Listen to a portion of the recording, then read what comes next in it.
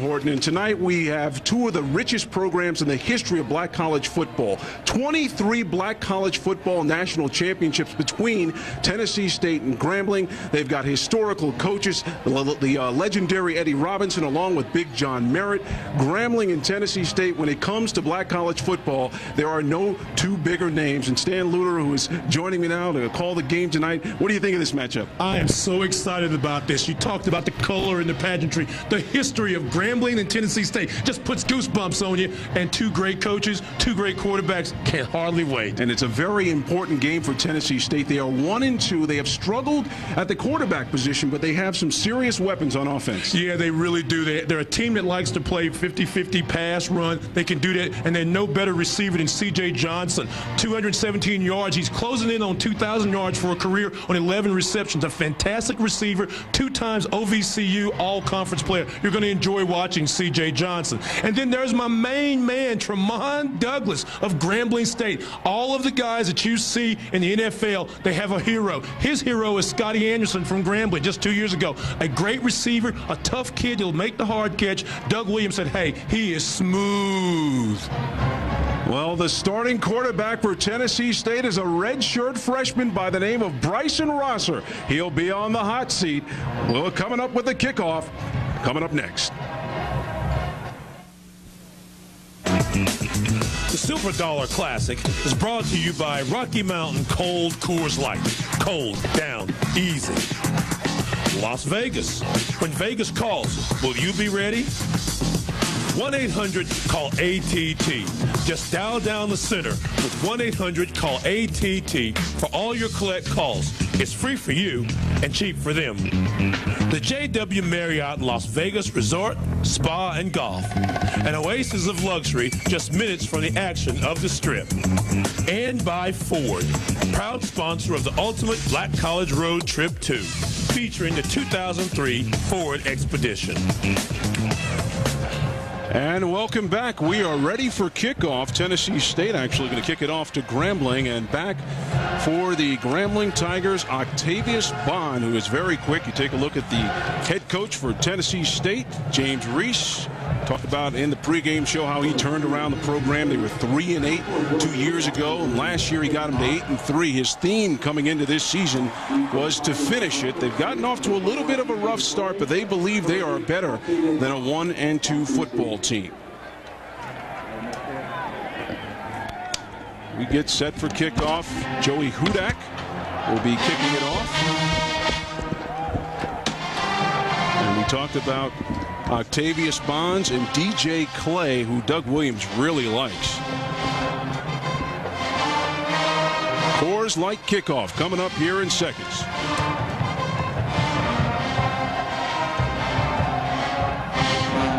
Hudak gets a foot into it, and Octavius Bonds will take it from about the 8-yard line. Crossing the 25-yard line, and he's brought down there, and now we will see the Grambling State offense come on. Fred Wicker made that tackle, and here you see, there you see Octavius Bonds, was an outstanding defensive back, actually a transfer from Kentucky. But on comes the Grambling State offensive unit, led by their quarterback, Bruce Eugene. Got off to a rough start against McNeese State. You'll see a lot of the no-huddle offense in black college football. They like to keep the pace going. Well, I'll tell you what you're going to see also is Bruce Eugene, a kid that's only made 3 starts going into the night. Tremendous arm, learning the system. Doug Williams said he has the potential to be one of the better quarterbacks in Grambling history. They start with a running game. Maybe a yard. Carroll Charles. Quentin Payne made the tackle for Tennessee State.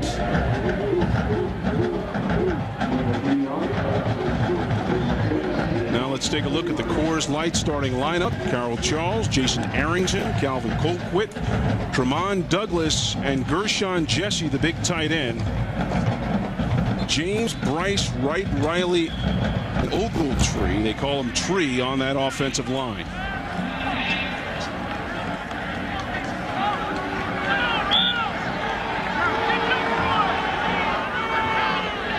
Part of what Grambling does, Doug, you see him already spreading two wide receivers, look for isolations. We'll see right now what kind of formations Grambling's going to give you. They'll make adjustments to look for passes. Eugene going upstairs. He had a man, but the pass a little off the mark. He was looking for Calvin Colquitt. Scott Cunningham was out on the coverage. As we take a look at the Coors Light starting lineups on the defensive line: Keith Rogers, Hilton Horn, Manny Robles, along with Brian Harris at that defensive end position.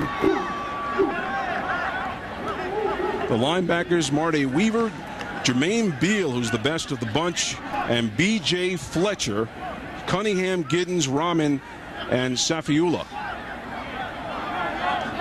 Third down, they'll go out of the shotgun. Eugene can't handle the snap, eludes the pressure, fires a pass incomplete. It's Colquitt. He's got a first down as he crosses the 40-yard line.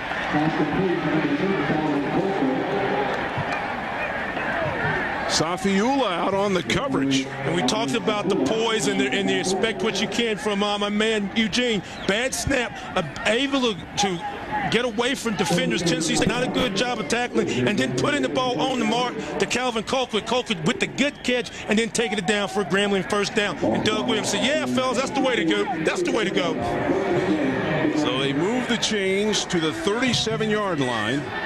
Eugene again out of the shotgun. He's got 5 wide receivers. 13:20 left to go. DJ Clay will take the handoff. And Tennessee State snuffs it out.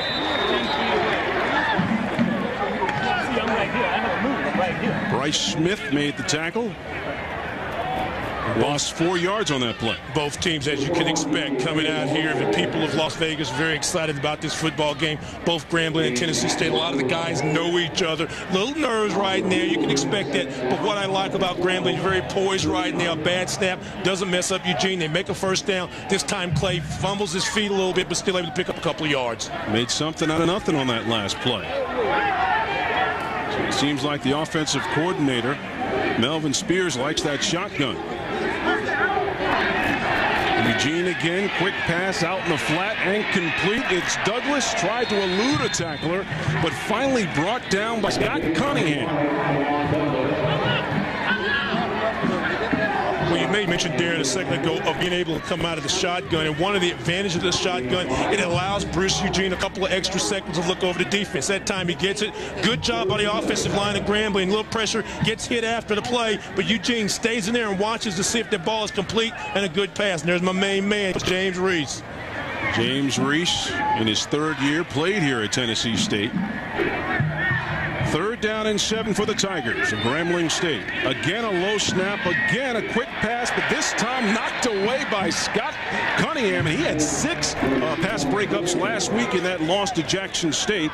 It'll bring up 4th down. A guy that's got great speed, 5'10" junior, excellent cover corner. They really liked it. But again, the second time in possession where Lance Wright wasn't able to get the ball back to Cunningham, to Eugene. Watch that low snap. Eugene again does a good job in handling poise to get that nice pass, but you can see my man Cunningham comes in and makes a good deflection, and I liked how he did it with the inside hand, staying away from a possible pass interference. Well, check this out. They're going to bring in Brian Morgan and attempt a 51-yard field goal. This would actually be a new Grambling record. Has a strong leg.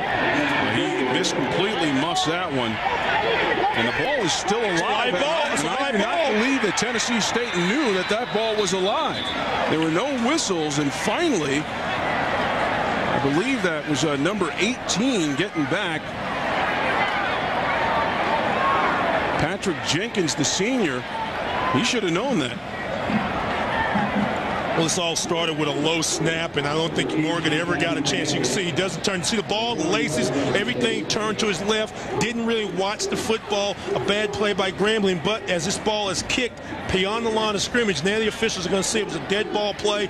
Tennessee State will have the ball first down at their 5-yard line. Yeah, Kevin Barbary actually dropped the hold on that. He was trying to hold it, and he took his finger off before the kick was actually attempted. It was a little Charlie Brown play. Charlie Brown and Lucy. You know?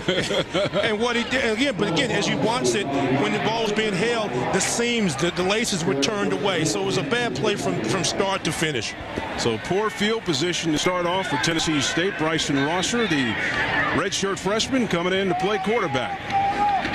They go right to the ground, and their outstanding running back, Charles Anthony, has a big hole off the left side. He's got a first down before he's finally brought down by the yellow jerseys. Antoine Smith finally wrapped him up along with Ronald Johnson as we take a look at the Coors Light starting lineup for Tennessee State. Ricky Gibbs is at fullback. Charles Anthony, who we just saw there. Anthony Brown is your tight end. Walker Jones, Shaw Cooper, and Alexander up front as they go with the no-huddle offense. Grambling State offsides as we got flags down on the field. Ball start on the offense, first down. So he was drawn offsides. Penalty against Tennessee State. One of the offensive linemen didn't quite get set, had a little move. I think that was Shaw. Didn't quite get set there, puts them back 5 yards. But again, on that first play, you saw Anthony. We'll talk more about him as the ball game goes on. Now it's Rosser going out of the shotgun. Looking deep down the center of the field. Caught in stride. Beautiful play.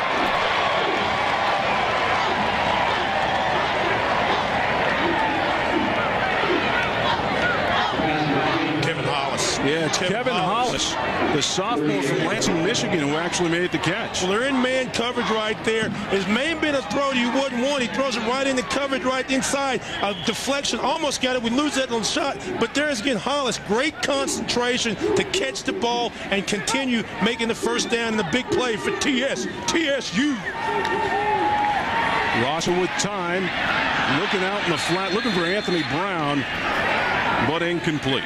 Anytime you spread your offense, you're going to get an opportunity to go man coverage that time. Had a little drag play by time by Brown, just overthrew him. Coors Light defensive starting lineup. Travis Carmages along with Leonard Patton, Antoine Lawrence, and Al Turner. Antoine Smith, Ron Johnson, Marcus Yanez, who's also their punter. And Massey, Brown, Degray, and Reed are probably one of the best secondaries in black college football. And keep your eye on Chris Brown, number 19. Tremendous hitter, like to make big plays. And Octavius Bond to come in sometime in the nickel package. Double tight set, they'll pitch it to Charles. Around the right side, finds his way, crosses the 40-yard line, but we do have a flag down as Antoine Smith pushed him out of bounds. Probably a hold that time, maybe from where that flag was thrown. Probably a hold on TSU, but we'll wait. You got it, Stan. 1 for 1. All right. Starting the season off right. I should stop. I should play that. I'm in Vegas. Holding on the offense, 10-yard penalty, repeat it down. Yeah, you should come out with us tonight after the game. Now, Tennessee State goes unbalanced line right. They run with 2 tight ends. You can see the hole right there. It looked like actually it was a defensive hold on one of the Grambling guys. But you can see 1, 2, 3 blockers right there. Get the job well done by TSU. Anthony getting his shoulders around, going north and south. A very strong runner. Second down and 20 after they mark off the penalty. Out of the shotgun again goes Rosser. Back the pass, looking out in the flats, looking for the senior Patrick Jenkins, and he couldn't hold on. Out on the coverage was Antoine Smith. Octavius Bonds, who has just been all world so far this season. Probably been their most valuable player on the defense this year. Oh, without question. I mean, even though you love Denmark Reed and you love what Michael DeGree is doing, Octavius Bond has the 2 interceptions that the Grambling defense has picked off this season. Ross at that time floated that ball. Need to put a little more steam on it. Bond would have been ready. May have got an interception, but it sets down a long third down situation for Tennessee State. 5 receivers for Rosser. Looking upfield, out in the flat. Oh, he had his man. It looked like Ronald Jackson could have hauled that in. Bonds Johns again in on the coverage along with Denmark Reed. Really like the strength of the arm in the freshman redshirt roster. Sits in the pocket, puts the ball out there on a rope. But you can see there's one coming out there just a second late. Almost had an interception. Denmark Reed makes a deflection. What he's got to do a better job is look at his progression. His first, second receivers. That time he misread coverage, got away with it. So on to punt it away will be Hudak, who doubles as their field goal kicker. And he gets a good foot into it. DJ Clay called fair catch but couldn't handle it. And let's see who gets it. And the Tennessee State Tigers were able to retain possession. Actually, Grambling's got it. They're saying Grambling's got it, but Tennessee State is arguing that they do. No, it's going to be Grambling. A lot of stuff goes on. You can hear him down there. Get up, quick, quit. A lot of stuff going on down at the bottom of that pile.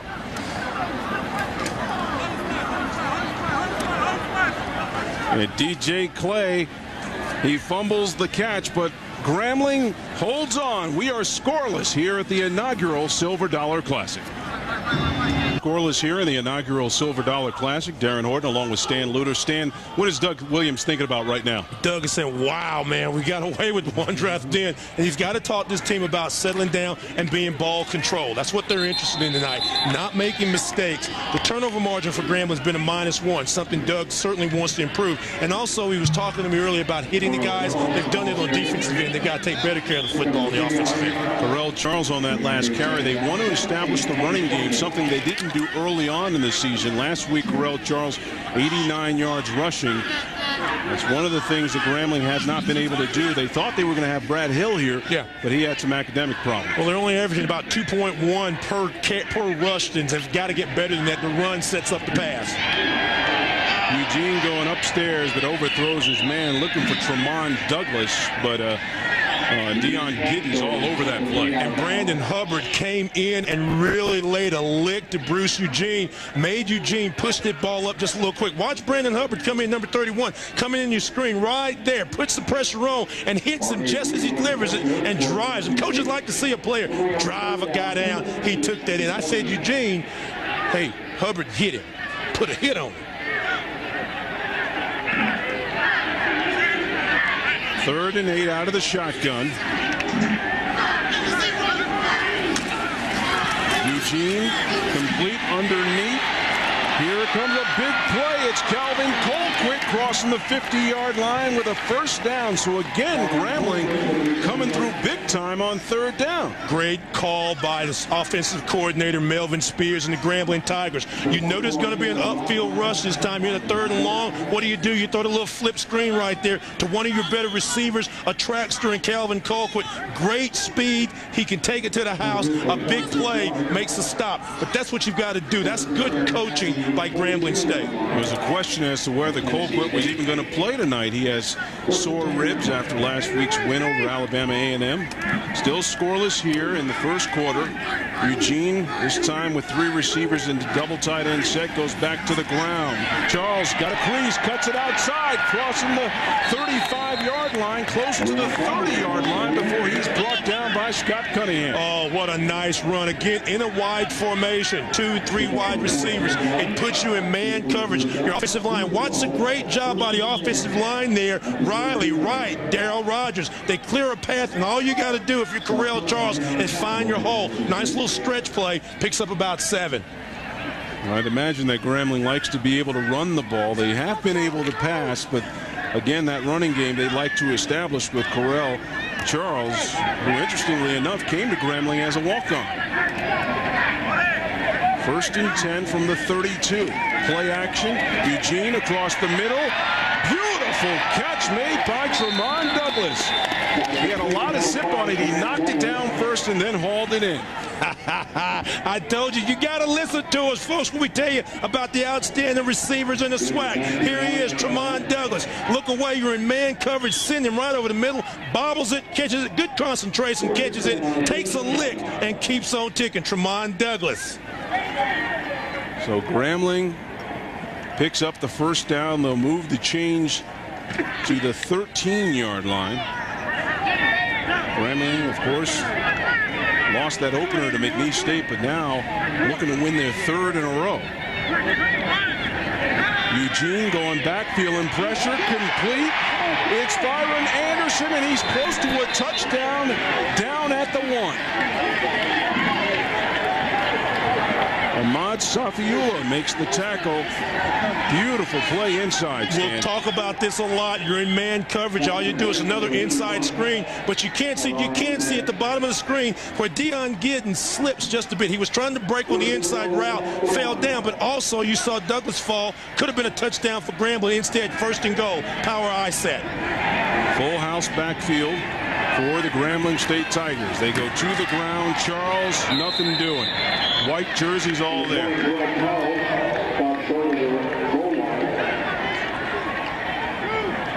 So it brings up second down, goal to go from the 2. Well, Charles trying to replace Brad Hill, who is Mr. Everything. Had a chance to talk to Doug Williams yesterday about Brad Hill, and he said, hey, that was a guy who rushed for 1,000 yards. First guy they had rushed for 1,000 yards since Eric Gant. And, you know, to ask Correll Charles to replace him is a tough task, but Correll Charles has stepped up to it. Certainly has. Play action. Eugene out in the flat, looking for Quentin Payne, who couldn't hang on. Now, Quentin Payne is a converted linebacker, so you're not really expecting him to have the greatest hands in the world. But, Darren, I think you and I both may have caught that. But, again, now, Eugene in the pocket runs out, and watch him. He floats it a little bit. You got to throw that ball, keep it a little lower. If you don't float it, it's a touchdown. You float it to the linebacker. Linebacker is now fullback. First time he's touched the ball all season, doesn't make the play. Big play here. Third down, goal to go from the 2. Again, they go with that full house backfield. 6 minutes, 15 seconds left to go. See if they go over James and Riley. First. Back to Correll Charles, and he's in. Touchdown.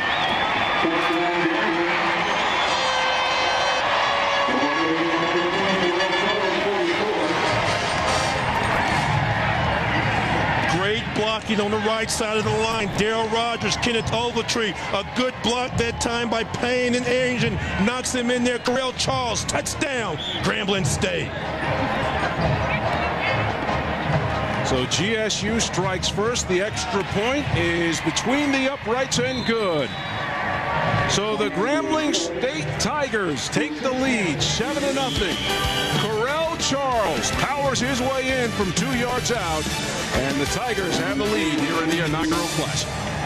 7-0 Grambling State on top. Darren Horton, Stan Luter here at the inaugural Silver Dollar Classic in Las Vegas, Nevada. You see James Reese, his team, 1-2, and he said this is a critical game for them as we get the kickoff going. Coming back, Tennessee State crossing the 25-yard line. It's Jenkins getting up to the 27-yard line before he is gang tackled by those yellow jerseys. Pierre Cannon, the first one in, and they're still blowing the whistles. I told you, a lot of stuff goes on down at the bottom of those piles now. They're fighting for the football and looking for loose change and everything else you can imagine down there. You see we got a flag on the play? We certainly do. Offside on the kickoff, I guess. Okay. So you mean all that they were doing at the bottom of that pile, they got to do it over again now? Let's see if Tennessee State accepts. Yeah, that looks like they will. You like to make a team kick it again because you feel like those big guys don't want to run down the field again. They don't want to sprint again. So maybe you can bust one. I think the ball was at the 30. Let's see this time if TSU can advance the ball. They should get this kickoff about the 5 or 10. So hopefully for Tennessee State, it'll be a plus this time.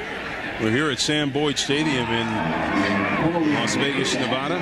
Beautiful venue. Over 22,000 are here for this inaugural classic. We'd like to thank NBC Network for carrying this live black college football game. If you'd like to see more black college games, call your local cable operator for NBC Network. As you take a look, Brian Morgan is getting set to kick off for Grambling. He was an All-American last year, led the SWAC in scoring with 93 points. And back once again will be Patrick Jenkins. Jenkins will take this one from the 9. Crossing the 25-30, cuts it out outside up to the 37-yard line. So they pick up about 5 yards, Dan. Good play if you're a Tennessee State fan. Puts you in better field position right there. And let's see now, Rosser's had 2 series. Let's see if he's just been a bit off there with a couple of passes. Let's see what they want to establish on James Reed's side. I like what he's doing. He's just got to be a little accurate right in there. Don't have happy feet. Keep the same idea that you've got if you're Tennessee State. But something to keep in mind if you're a Grambling fan. Grambling 2-1 when they score first in the 3 football games of the season. Will that trend continue? Only time will tell. If you watch NBC, if you stay on the NBC network, you'll find that out. I know you subscribe to the NBC network. That's clear. When I pay my cable bill. To the ground. It's Charles, maybe 2 yards, maybe 3, but again, it's Antoine Lawrence making the tackle that time. He's a big boy, leads the team in sacks. Brunswick, Georgia, as we take a look at Charles Anthony, one of 2 running backs on this team who has rushed for 100 yards in a game this season. The other, my main man, Sugar Sanders, a transfer from Memphis State. Now, again, Coach Reese talked to me the other day, and one of the things he said was that they were taking down about 65% of their offense, trying to make things easier for the young quarterback roster. He's getting hand signals. They're having a little problems right now getting some of those signals in, but you can see what they're trying to establish to do. Get the ground game going with Charles. They have a couple of excellent tight ends, and Charles, as we mentioned, has been outstanding. 700-plus yards last year, and he's a sophomore this year, and they're just expecting him to get better and better. He cuts it outside. You see that speed we talk about. He is so quick getting to the outside as he picks up a first down close to the 50-yard line. Denmark Reed pushes him out of bounds. And Charles was able to pick up a few extra yards because of a great block. Watch at the top of your screen, number 17, Ronald Jackson, the wide receiver. Watch him just hold his guy up just a bit. Watch Ronald. Ronald getting in the way a little bit, and it gives Charles a few more extra yards. You know, it's just one of those little plays you don't notice, but coaches love it, and running backs certainly do. Good block, good play by TSU. Ronald Jackson dealing with Octavius Bonds out there. They'll send Jenkins in motion. Again, it's Charles on the ground. And again, breaking tackles as he crosses the 50, picks up 4 yards on the play. Willie Gray brings him down. Charles in his last ball game, the loss to Jackson State last Saturday, Southern Heritage Classic, 13 carries, 113 yards. And as you said, you know, one of the leading runners was last year the leading rusher for this Tennessee State team. And again, they're going to make it very, very simple for their quarterbacks and their young players. Toss the ball to Charles and let him run. They work down that clock. There was a penalty on that last play. I didn't quite catch it, Stan. I think it was an offside. I thought I may have seen the right defensive end jump. Not quite sure it was, but the officials saw that. And so what they did, took the play, makes it a nice 1st and 5. And coaches, offensive coordinators like this situation. Don't be surprised if you see them maybe try to put the ball up. We haven't called my man C.J. Johnson's name. Let's look and see if they go to Johnson or number 1, Carlos, right in the slot. Rosser again back to pass, feeling the pressure, screen play, but he overthrew Charles Anthony, who had a lot of real estate in front of him.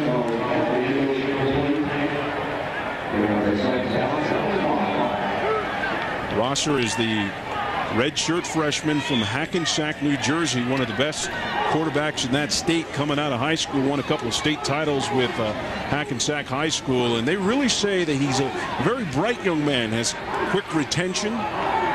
Smart. Yeah. No, I like that. Well, I'll tell you something interesting about him after this play. And it's against Grambling. I believe that was number 99, Jimmy Zachary, who pushed the center on that play, Rashard Shaw. And I think this is going to be on Jimmy Zachary. And then all it was voice inflection that time by Rosser. Let's see if they'll get the play. But Rosser, you're talking about smart. His dad was a football star. See if we get the call from the officials. Dead ball, offside on defense, 5-yard penalty. But back to what I was saying, Rosser's dad was a football star at Cornell University. And ironically enough, he went to Eastside High School. Eastside High School, Coach Taylor has the offside. And there was a little hut It's like that, and he got him to jump. But Eastside High School in New Jersey is where, Joe Clark, lean on me. Right. Well, one of my co-workers, Rocky Whitaker, was a teammate of Rosser's dad. See how I weave my co-workers in, and the store, and Joe Clark, in New Jersey. I got a lot of stuff. I know a lot of stuff. But isn't that interesting? Yeah, that is. I thought it was. No, it is. That's very interesting. All right, you didn't think it was. But anyway, Rosser's a smart kid. Comes from a good family. He is. Rosser again, and more flags on the field. And Rosser got hit kind of late there. Yeah, I think you're going to get maybe an illegal procedure this time. I think that this time one of the offensive linemen may have raised his hand just a bit before the snap count. Dead ball, false start on the offense, 5-yard penalty, repeat it down. This has been a first down, a penalty. Now, according to my stats, you're 3 for 3 tonight. So where are you taking me when this game is over? I think, I don't know. What do you want to go back to the hotel? I mean, there's so many different places to go and gamble, but you certainly have Lady Luck with you tonight. You take a look at the passing yards, and Grambling's been able to get it done through the air, and their running game's not bad either. Well, again, both teams young quarterbacks. They're trying to get rhythm for them. I kind of expected to see Tennessee State run the football tonight. Rosser again feeling some pressure, and this time they got him. Number 94, Antoine Lawrence, who, as we mentioned, he leads the team in sacks. Make it 2.5 now on the season. All SWAC candidate Antoine Lawrence, the big fella, 6'1", 280 pounds, just comes in the charge. Watch this. Comes through the gap right there. You can't see him. There he comes right there, big Antoine. And there's nothing Rosser can do. You can be smart. He was smart enough to run. Antoine said, you can't get away from me, young fella. To Rosser's credit, he did a pretty good job of holding on to the football on that play. So they'll lose 10 yards on the play, and now they need a timeout. They are confused on offense, and Bryson Rosser will call a timeout, go over and talk to his offensive coordinator. We're going to take a break in the action. Our score is 7-0 Grambling State, leading here in the inaugural Silver Dollar Classic. We'll be back right after this. See James Reese, his team down 7-0. 2:53 left to go here in the first. Second down and 19. Rosser again feeling the pressure, and again they go with that screen play, but Grambling sniffs it out. They had a nice play complete to C.J. Johnson, but Grambling all over it. When you've got as many wide receivers as these two schools have that are talented, you look at Johnson and Andre and Jenkins and all, you want to get that pressure up the middle. Great points, makes the play, gets pushed down, but watch the good catch this time. C.J. Johnson, the flip screen. They're trying to get the ball in his hands as many times, as many ways as they can, picks up a few yards. But again, I like the poise right there on Rosser. Get the ball in Johnson's hands. 3rd and 17. Rosser going deep. He's got Johnson, and it's off his fingertips. Chris Brown, the all-SWAC defensive back, was out there in coverage. But that pass was about maybe a half foot too long. Yeah, but that was a great matchup that time. You had two of the premier players in Blackhawk football. A nice throw. It really gets the ball up under there, but maybe just a little bit too long. And if he catches it, he's got 6 possibly. Great coverage that time by Grambling's Chris Brown. Chris Brown, one of the premier defensive backs in all of college football. So DJ Clay standing back at his own 17-yard line, waiting to receive the bunt from Joey Hudak. Tennessee State trails by 7 here in the inaugural Silver Dollar Classic. Hudak kicks it high, but not that deep, and it's going to land at about the 30-yard line and take a Grambling bounce out to about the 33, and that's where the Tigers of Grambling State will come on and start their offense. You know, during any time you have two schools like this, I like to call it X factors, things that the coaches don't talk about, but these are intangibles to win games. And I think both teams, although they have solid kicking games, I really think somebody's going to break a big play, a punt's going to be blocked, somebody's going to take a kickoff return. And again, whichever team's offensive line and defensive line can control this game, I think that team's going to have a better chance of winning. Many of our viewers out there, if you're an executive looking to jumpstart your career, why don't you visit minoritycareer.com. getting back to work. In the pocket, he has time. Had his receiver, but Tremont Douglas couldn't haul it in. Ahmad Safiullah out on the coverage, and look at Doug Williams. He's hot. Doug said, hey, that's not the read. And he's exactly right, because Colquitt was open on the other side of the field, but he looked one way, followed one receiver, and that happens a lot with young quarterbacks. They'll follow one guy down the field. A nice attempt to Douglas is a little too high. It's so frustrating because he had Randy Himes last year, who was so polished and trying to get a quarterback to kind of understand what it is that you want. And look at Doug Williams coming out right now doing some coaching, telling Bruce Eugene, who really struggled in the opener, but to his credit, he came back and played very well against Alcorn State, and then last week against Alabama A&M. Well, as you said, he was lost the starting job in theory to the young kid, comes back after the game, comes in against Alcorn, throws 3 touchdown passes, including the game winner to DJ Clay. I don't know right now what Coach James Reese, a couple of plays earlier, possessions I should say, Coach Reese was on the officials about something. I don't know if it's a sideline ban warning or if he's seeing something on the field that obviously we can't get to right now. But whatever it is, he's not happy. But he's telling his people, hey, let's get this right. I tend to think it may be a ban. Tell him, because I saw him talk to one of the administrative assistants and say, hey, tell him something. So it might be, hey, tell the band don't play while your team's got the ball. 4 for 4 for you, Stan. Again, it's to the ground, and a huge gaping hole. And Correll Charles I could have ran through that hole. In fact, me and you together could have ran through that hole. Well, I know I could have. I don't know about you. And you can run through holes anytime your offensive line will create them. We talked a moment ago. Look at that. A great block to the outside. A big gap. That was a big-time block that time by who was that? Number 33. I can't see who was that. Oh, that was Leonard, who had made a block earlier to spring a play. And Charles, all he's got to do is just make the play. He does. Correll Charles. And you see the rushing yards, total yards actually, 113 Grambling, 65 for Tennessee State. Charles again, Eugene again going upstairs, has plenty of time, and he's got his man wide open. It's Tremont Douglas going to the house. What nothing you could do. What a great pass and a great route that time by Charles, hooking up for the touchdown for Grambling. A 50-yard touchdown completion from Bruce Eugene to Tremont Douglas.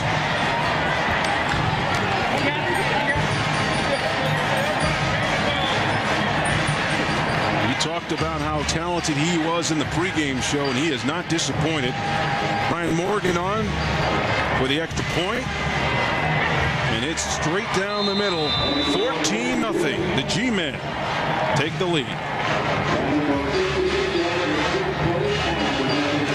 Okay, watch, you can't see it, but it was a little double move right there. He stepped inside, made a little, like he was going inside, popped it back to the outside, and there wasn't anything that Gideons could do. He fell for the first fake. Great job that time by Tremont Douglas. You can watch this. Great protection by the Grambling offensive line. All you got to do is throw. You can see him. He's beating Gideons. There's nothing you can do but just pick 6. Touchdown, Grambling State.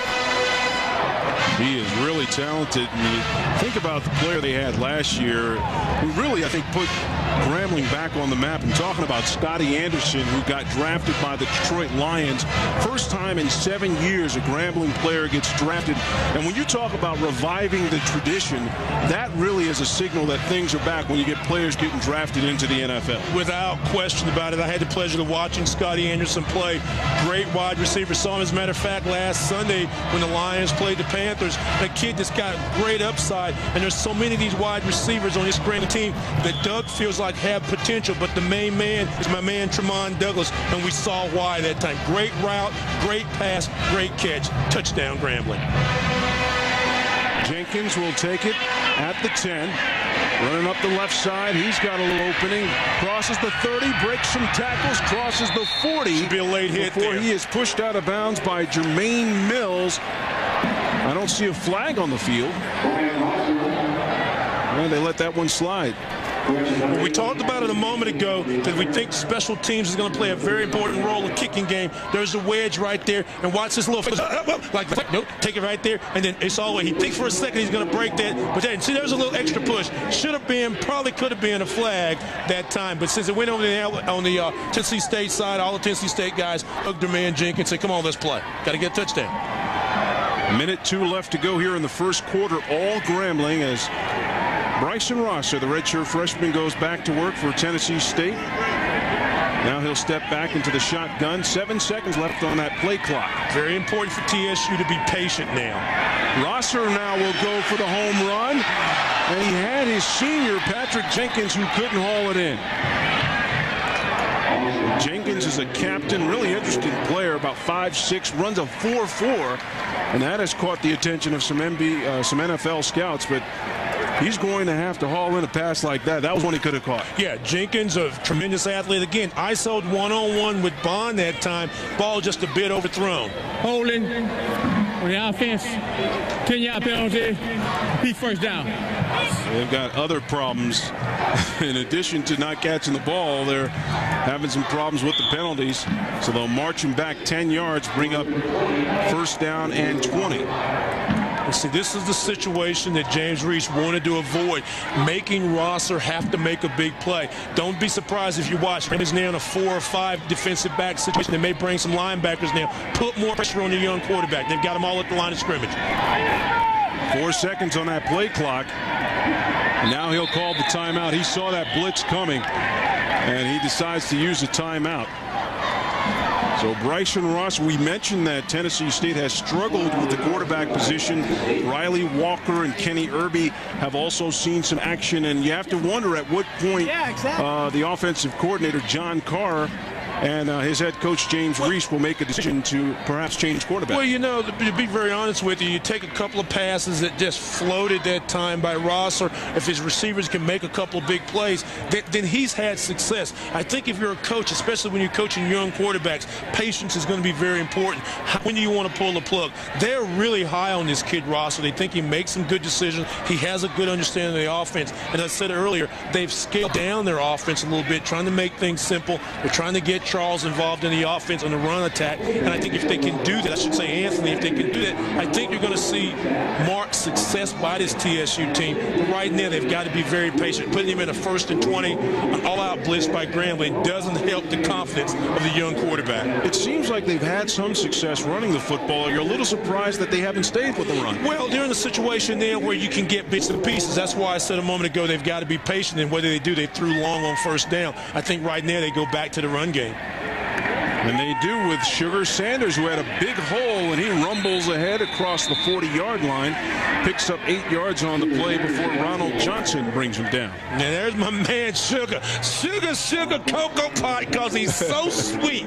Big Sugar, transferred from Memphis State, loves to go in between the tackles. Picks up about 7 yards, just at bang, bang, bang. Poor Grambling guys hit Sugar. He kept going. He's sweet. He's a bowling ball. He is a bowling ball. 2nd and 13 after the rush. Rosser again to the air. He's got time this time and complete. Carlos Wright made the grab. Close to the 50-yard line. He's about 3 yards shy of the first down. Michael Degray in on the play. And that pass, Darren, showed the strength of Rosser's arm, because that's a long pass across the field. May have stayed in the air a little bit too long, but you like Jenkins' ability to come back and make the play, not try to fade on it where it could possibly have been picked off. And it makes it an easier situation there. You're in a 3rd down and 3. And we have reached the end of the first quarter. The Grambling State Tigers with a 14-0 lead here in the inaugural Silver Dollar Classic. They have been awesome. Everything as advertised. 14-0 Grambling State on top. We'll be back.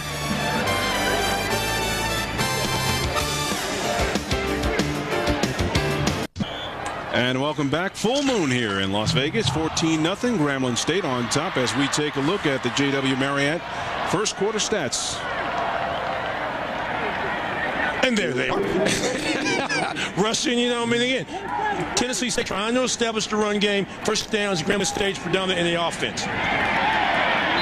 Incomplete. Looking for Ronald Jackson, I believe, underneath. Actually, that was Jenkins again. Denmark Reed in on the coverage.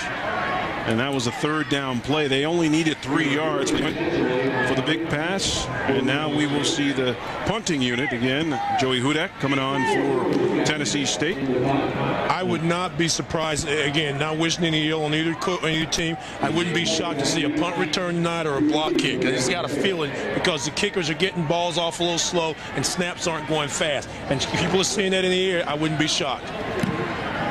Hudak kicks it high, but again, it's short. And fair catch called for at the 22-yard line by DJ Clay. So now, Stan, it's 14-0. Your defense is back on the field, and this was kind of the predicament that Tennessee State found themselves in last week against Jackson State at the beginning of that ball game. Well, you're exactly right. Getting behind early and trying to fight uphill. Grambling plays well from in front. When I had a chance to talk to Doug early in the week and also yesterday, one thing he really put an emphasis on was resting the defense, being a ball-controlled team. Well, they had the quick score a moment ago with us, but otherwise he's got to be very happy with his offense. They've done a very good job of controlling the line of scrimmage and controlling the time on the clock. So Bruce Eugene coming out as we get set for second quarter action. They will start at the 22-yard line.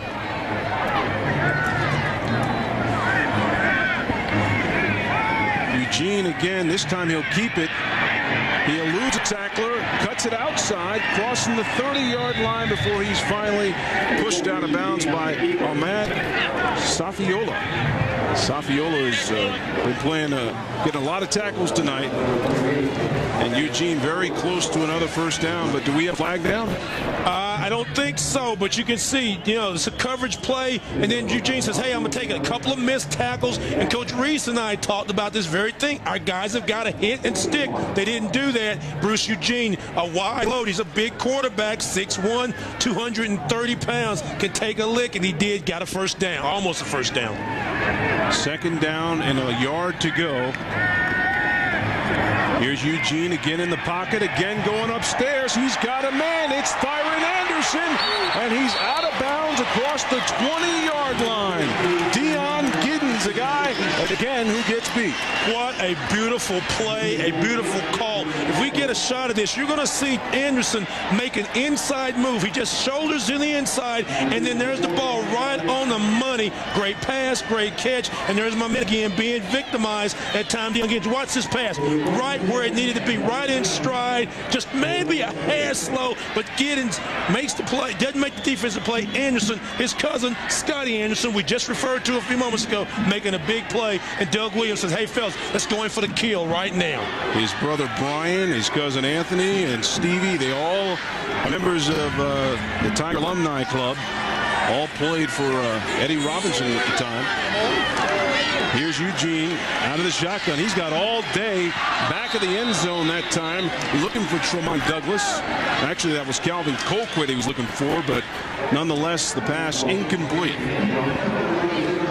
Can you get another situation coming right at you? Both wide receivers kind of make a little screen there, and then you bring the second guy underneath, and Cunningham's able to get inside the play just at the last moment to break that pass up. It already been 6 for Colquitt. Yeah, Scott Cunningham, he's held his own in this game, but Dion Giddens is the guy that they've picked on. Second down and 10. They'll send Anderson out right, along with Douglas and Colquitt out to the left, and again, they'll go out of the shotgun.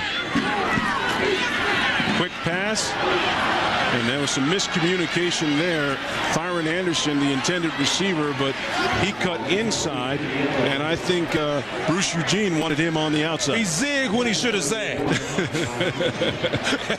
And it was what it was a stop-and-go route, and Anderson stopped, and there was a little fade right. You're in one-on-one coverage again because, again, Tennessee State trying to mix up their defenses and confuse the young quarterback. Came with a little bit of stunt, had a linebacker go inside, defensive tackle go to the other side. But, again, you picked that up, made the pass, but, again, you just didn't complete the play that time. Miscommunication.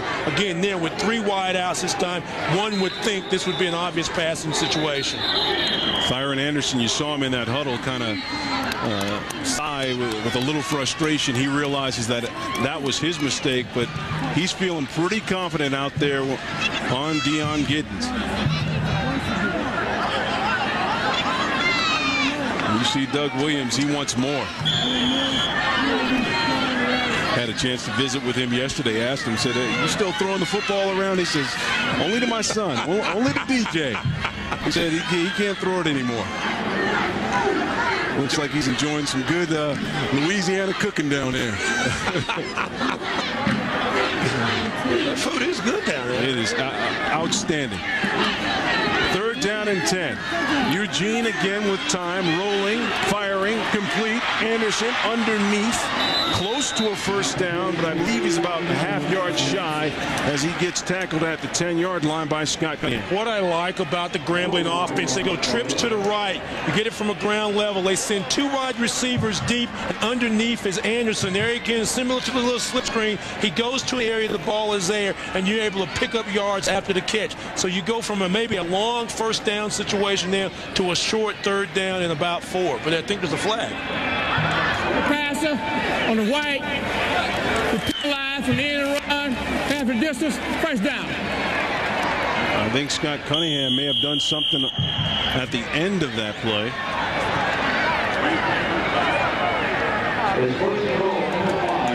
So 1st and goal to goal from the 5-yard line. Tennessee State's defense has got to raise their level right now. Rise up. You got to make the plays. Checking off. You're in man. Everybody's isolated. Cornerbacks have got to be smart. Eugene looking inside, and that pass, that time Deion Giddens was there. Intended receiver was Calvin Colquitt. Well, the question I'd ask is, did Giddens get away with a little hole? He's going to see there's going to be an inside slant, and he jumps the route. And right there, you see, it might have been actually offensive pass interference. Looked like Colquitt pushed off with that left hand, but Deion Giddens said, why y'all keep picking on me? Yeah. Go the other way. Leave me alone. That looked like a little basketball box out. A little box out. 13:40 left to go here until halftime. 2nd and 5. Underneath, and again a dangerous pass. Ahmad Safiullah again on the coverage as he was looking for DJ Clay. Safiullah, one of the better defensive backs in the Ohio Valley Conference, and he's done a great job at Tennessee State. A little slant route, and he's able to just jump that route again. And if you're a cornerback, you don't want to be beat to the inside. You want to make them go outside with the fade route, or the boundary will get them. Safiullah does a great job cutting that play off, making it a 3rd down situation now for Grambling. So 3rd down, goal to goal from the 5-yard line. 13:35 left to go until halftime. We'll have the Las Vegas halftime report coming up for you.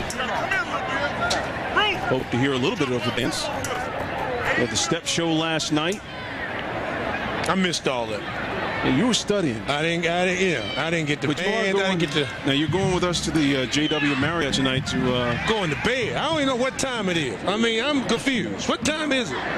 Most of my friends are in bed on the East Coast.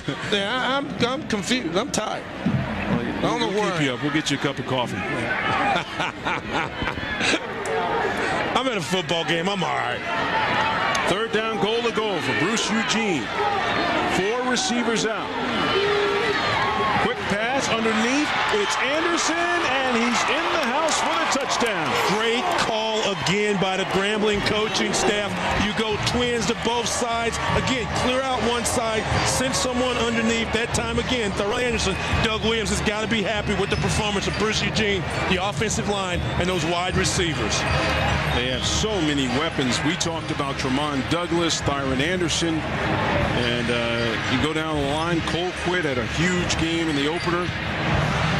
That's just a 1-yard pass and a 7-yard run. But that's what you like the receivers to be able to do. Catch the ball, tuck it, and go. Touchdown, Grambling. And the extra point is good, so it's 21-0. Grambling is all over the Tennessee State Tigers. Underneath, it's Thyron Anderson giving Grambling the 21-0 lead. We'll be back right after this. And welcome back. 21-0. Doug Williams, Grambling State Tigers leading Tennessee State here in the inaugural Silver Dollar Classic. And it's going to be Belil Davis, the up back, taking it inside, crossing the 20-yard line. And he'll be stopped at about the 22-yard line. And That's where we'll see the surfaces of the Tennessee State Tigers. They try to mount a comeback. We were talking about it a few moments ago, the offensive productivity of Tennessee State. I mean, they're making some plays, but they've shot themselves in the foot in incompletion. They had a holding penalty. I still think if I'm Coach James Reese, that I make a statement tonight. I continue to stay, and they're going to do it. Keep Rosser in the football game. Let him try to make some plays. Teach them. This could be a growing-up thing for Rosser. They may have their quarterback. That may be one of the positive things that comes out of this game, but the good news is they've got plenty of time. Rosser back to the ground game. It's Charles, cuts his way outside, crosses the 30-yard line. He'll be about 2 yards shy of the first down marker. Terry Cooper pushed him out. If you're a Tennessee State fan, what you like to see your team do is that's a grinding out 6-7 minute offensive plays, get you a touchdown. Great ability that time by Tennessee State to get to the outside. Charles is a smart player and just does a good job holding the football. They just got to get him to get up the field. 2nd down and 1 after the pickup. Picked up 9 on that initial rush. They can run the football, and they've got plenty of time.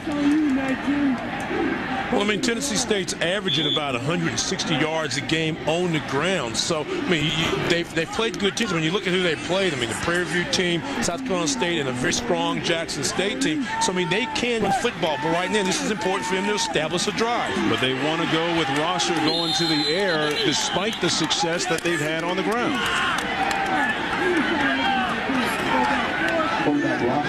Corey Baker getting in to make that sack. Keeping your quarterback inside, not letting him scramble. There comes Corey Baker. He's coming in, hadn't had a lot of tackles. He's a special teams guy. Just now getting his chance to play the backer. Gets his first sack of the season. Coming hard. Big Corey.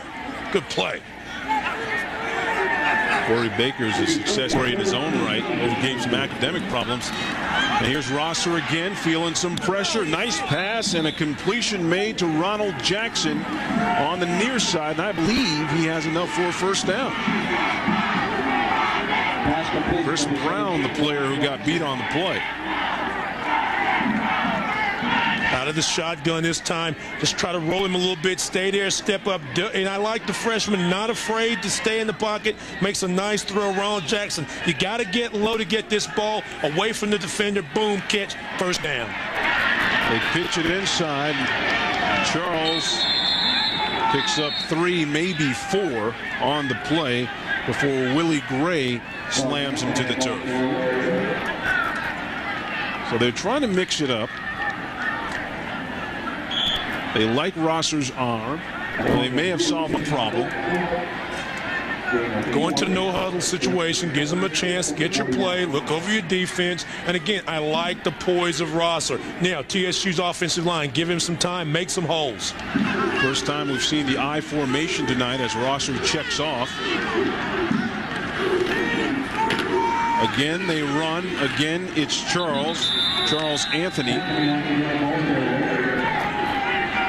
Now they're starting to understand that they can do this because they're getting 3-4 yards every time they run it. That time, Wandale Cooper, and you had Barry and Jones inside there, both those guard and tackle pulling, making a play, and you like to see your tackles, your tight end, and also that fullback make a play. Gibbs doesn't carry the ball much, nor does Adam Lindsey, but they're both very good blockers, picking up a hole out of the power I again. They've been going with the no-huddle offense all night. This time they'll pitch it to Charles Anthony.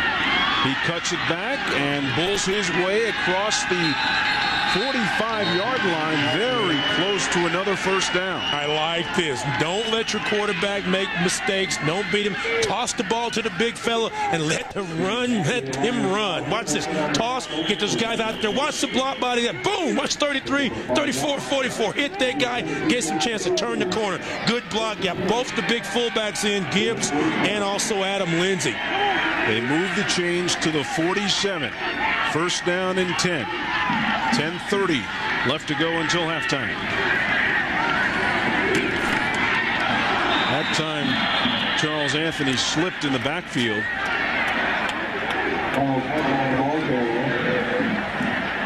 We've mentioned the fact that Charles Anthony had 100 yards rushing last week. And Take another look at this. Well, he missed a game a week ago, 2 weeks ago with an injured ankle. That time I don't think the ankle gave away. I just think he just kind of got leaned forward a little too. You know how when your head gets in front of your feet, sometimes you just kind of boop, slip over. That's what he did. I actually don't know that because I've never. You never lean in? Yeah, Okay, never. right, No. okay. Well, I usually just take it and one stand step at a straight time. Screen play to Charles Anthony, crossing the 50. Pulls his way across the 40-yard line, pushing Denmark Reed out of bounds, and Tennessee State starting to pound that defense a little bit. A nice little safety pass out in the flat. You try to get your better players with the football. This is a nice, easy pass, just a little flip and get him, then let him run. Great block by the offensive line of TSU, creating a hole. And then he tries to deliver a blow to Denmark Reed. The offensive guy hitting the defensive guy. Kind of switching roles. I like that. I like that. Charles Anthony will get a break. Sugar Sanders into the game now. Now they'll let him get he's got a big hole crossing the 30. Come back still on his feet. He's going to go in.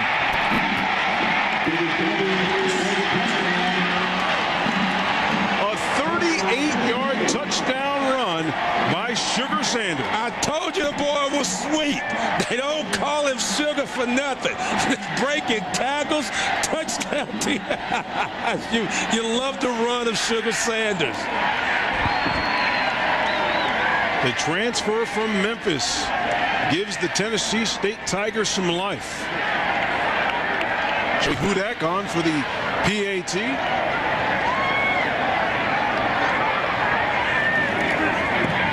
Kick is up between the uprights and good. So suddenly a sign of life from Tennessee State. Sugar Sanders going 38 yards, breaking tackles to get Tennessee State back into the inaugural Silver Dollar Classic. We'll be right back.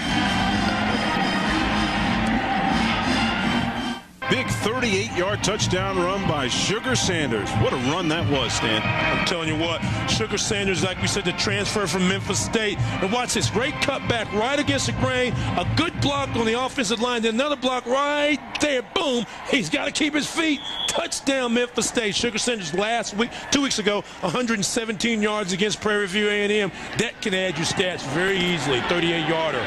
Hudak's kick is again a short one. This one will be taken by Octavius Bonds. He's still on his feet, and he's going to be wrestled down at about the 25-yard line. Justin Williams among the tacklers in there, making the play for Tennessee State. Bonds came in as a wide receiver. He's a terrific defensive back. And look at Doug Williams coaching the special teams as well. We got offsides on the kick. Got a dead ball, personal foul, putting the face mask on goal. And that's what Doug is talking about. The little unnecessary roughness. And what they tried to do on the offside, well, they tried to send that middleman, 3 in the middle on the special teams, the front guy, to try to attack Joey Hudak. He was too eager to hit that. So what they're going to probably do is actually it's a dead ball, to be honest with you. So they probably have to re-kick this thing. I'm not exactly sure how they're going to interpret it. But Doug is not very happy with what happened. Brandon Hubbard, didn't make a smart play. And that's what you've got to do if you want to have a successful program. Correct mental mistakes immediately. Don't wait to film. Don't wait to Monday. Let's do it right now. Doug loves him, but he get him too. I like that. How about the Tiger marching band? There's a show within the show, always at Black College football game. The band's on the sidelines. Many of the fans checking them out. And, of course, on the field, Doug Williams trying to sort this out. They want to figure out what they want to do. Doug Williams not happy, and James Reese beside himself. It's hard to be a coach, man. I'm telling you. It's so safe up here, boy. I tell you what, I got to talk about stuff. You've been down there. You've been in the midst of it. Yeah, that's why I like it up here. I mean, eat, they feed you. Come in, do the game. It's going to leave. On the kick team, it'll be a 5-yard penalty and re-kick. Then we got a dead ball, personal foul, putting the face mask on goal. Both fouls will be penalized. Ooh, they're going to penalize them both. So there'll be a re-kick. It'll be a closer distance. They'll probably make them kick it from the 45 and then make that play from there. So again, this could be one of those things that can, if you're a Tennessee State person, could give you some momentum. Kick it deep, good coverage, make Grambling go 3 and out, get the ball, you get right back in this football game. Actually works out very well for Tennessee State because they, as you mentioned, will kick it off from the 45-yard line. And offensively, they've seemed to have figured out what they can do to attack this Grambling State defense. Now we're going to have to see whether their defense can rise to the occasion and get a stop against Grambling's offense.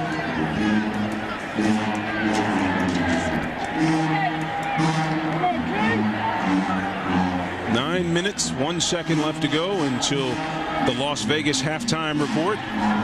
We'd like to also thank again NBC Network for carrying this live Black College football game. If you'd like to see more Black College football games, call your local cable provider. This time it's Bonds trying to cut it out to the left side of the field.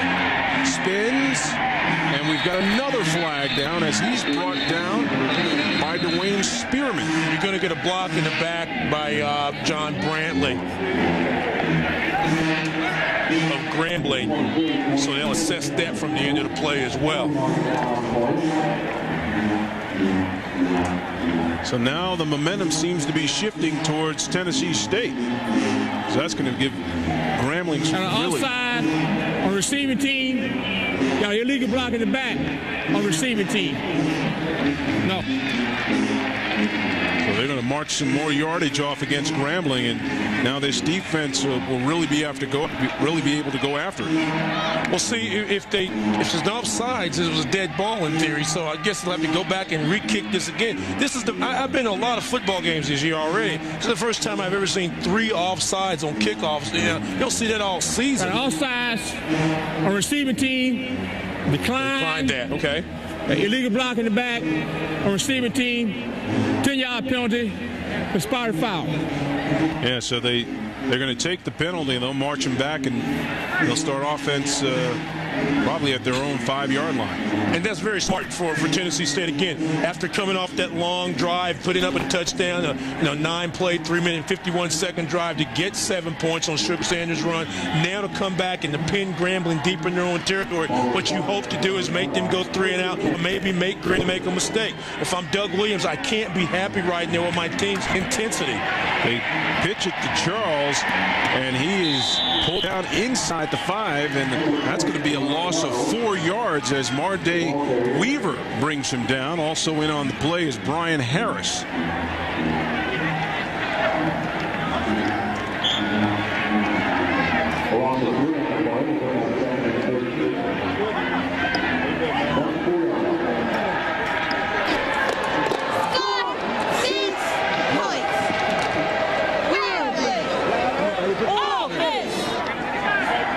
Second and 13.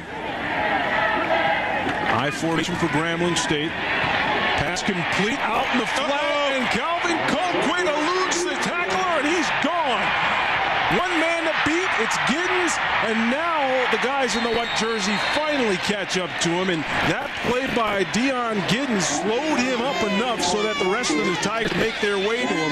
But what a huge play by Calvin Colquitt. And you remember all that momentum I was talking about a moment ago? Well, it's back in goal. The defender slips down. You got to make sure that play. Not a good decision that time by Cunningham to come up and make the play. If you don't do it, then you potentially can give up 6. Great pass, great catch by Colquitt. Again, at that time, Deion Giddens wouldn't give up on the play. He was the guy beat that time. And again, Giddens makes the play to save a touchdown. So they'll move the chains all the way to Tennessee State's 35-yard line, but we got a timeout called by Tennessee State. That's their last timeout of the half. So James Reese wants to talk about what they need to do defensively. We're going to take a break in the action. 21-7 here at the inaugural Silver Dollar Classic. Fans having a good time here in Las Vegas at the inaugural Silver Dollar Classic. Grambling State with a 21-7 lead and trying to get some more. Bruce Eugene out of the shotgun. Complete. It was to Moses Harris, the sophomore out of Dallas, Texas. But he slipped before he could pick up some more yardage. So he's going to be about 3 yards shy of the first down. Grambling's had a lot of success tonight, just sending receivers underneath. This time Moses Harris. Feet go out from under him. Again, sending guys deep to clear out areas and then sending the wide receiver underneath. Maybe the 4th time saw it on the touchdown to Anderson where they've done that. Now, don't be surprised if you can see that happen. You send the guy underneath, the defender bites on it, and then they send him up. So it's a little in cut, and then all of a sudden he takes it to the post. 2nd down and 2. Eugene out of the gun once again. Again looking across the middle, and Ramon Douglas could not hold on. Ahmed Safiullah again in on the play. It's a post route. You've got Lane Douglas right inside. He's the slot receiver coming right at you, right to the post. And at the last minute, that's the ball he's going to be mad at because he said, I could have had 6 that time. But you said a good hit that time by Safiullah to make certain he doesn't hold it. I like that matchup that time, Safiullah versus Douglas. 2 of the better players in black college football. That was a beautiful pass. He got it over the outstretched arms of Jermaine Beal, the linebacker. And now, again, we have some confusion, and I believe the timeout is called by Grambling. Boy, I would hate to be a quarterback coming over there to see Doug Williams and encountering his wrath. Well, you know, I was messing with Doug the other day about some of the you know, the big plays these guys have got. But you know, you think about Doug still holds the record. He's got about 10 to 12 records at Grambling for, you know, touchdowns, freshman year touchdowns, career yards. I mean, he's got about 10 yards. So, you know, think about a guy that's getting ready to make a record. Doug's the head coach. He pulls him out until he keeps his record, you know.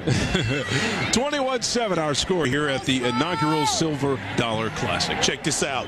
3,000 yards. A quick rush by Correll Charles to pick up a first down for the Grambling State Tigers, and they'll move the chains as he reaches across the 25-yard line. So we've got 6.5 to go. Grambling with a 14-point lead and looking for more. See where Douglas is right there in the slot at the lower portion of your screen. He's got man coverage.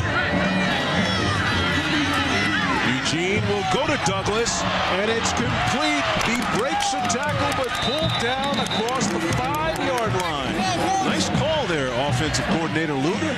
Again, you're in man, so everybody's in one-on-one. Again, we've seen this all night long. That was a little.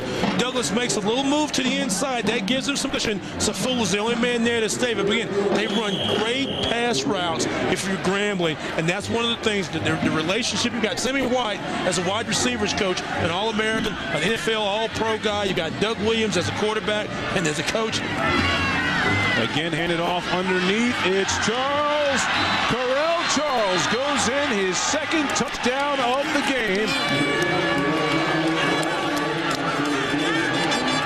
And Grambling will take a 20-point lead.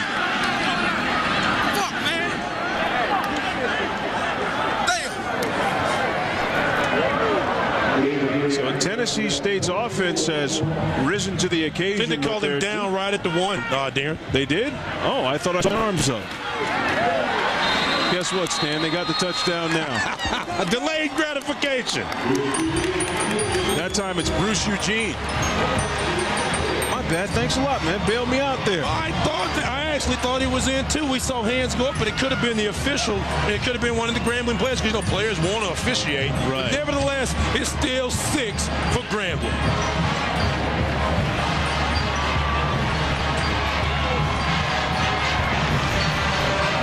PAT is good by Brian Morgan. So making it even 28-7. Grambling State on top. Bruce Eugene, he has played really well. What a terrific story he is. 6'1", 245. He actually lost 30 pounds before this season. He's a sophomore, had a lot of pressure on him to replace Randy Himes, who, by the way, Randy Himes made the Ravens this year as a practice squad player. So, you know, he's basically replacing an NFL player.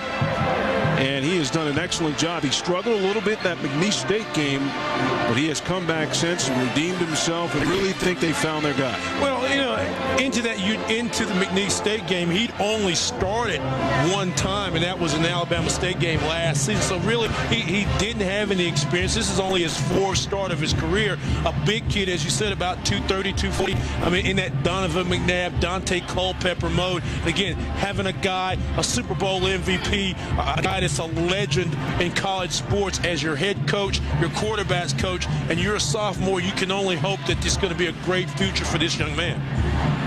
It really has helped having Doug Williams here to kind of revive the tradition. I asked him, I said, do the young players know exactly what it means to play for Grambling? He said, well, they're learning.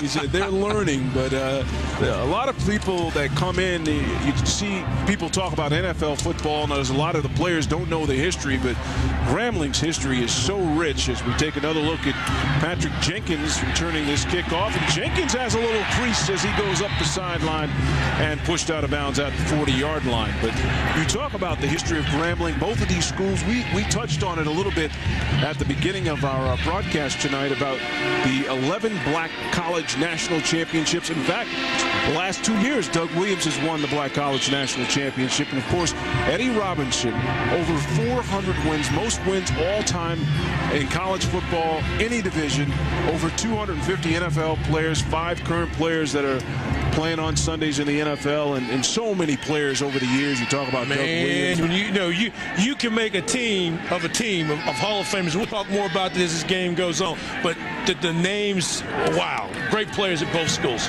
Sugar Sanders this time cutting outside. He's got blockers. But Grambling did a good job of stringing that play all the way out to the sideline. Maybe he picks up 3 yards. Michael Dagray able to push him out of bounds. And we find out a little bit more about the moxie of this Tennessee State football team now. I mean, they had a great drive, got on the board, had some momentum. Grambling, great play call, and get some 6 points, you know, a 95-plus yard drive. Now, has Tennessee State got the resolve now to drive it back down the throat, get more points on the board? You've got time. Rosser feeling pressure, and down he goes. Seems like they want to go to the air, but they just don't necessarily have it.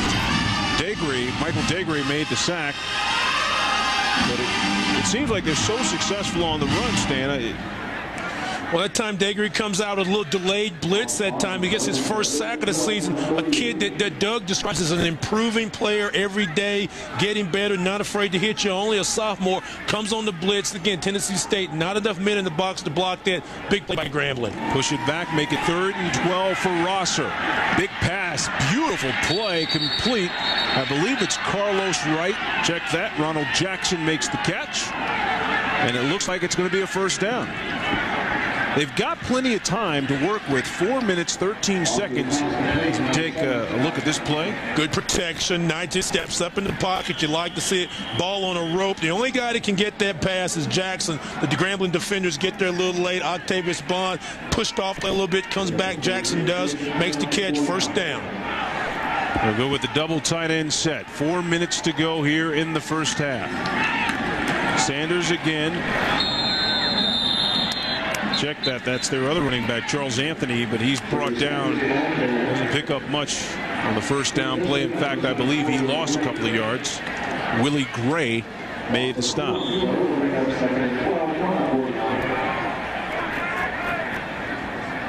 Sugar Sanders checks back in. 3 minutes, 30 seconds. One thing about running at this point, the clock continues to tick. We should point out, Stan, Grambling, they had the ball first offensively, so in the second half, Tennessee State will receive the ball. Very important pack. Yeah, if they can score and then get the ball back and get right back in this game.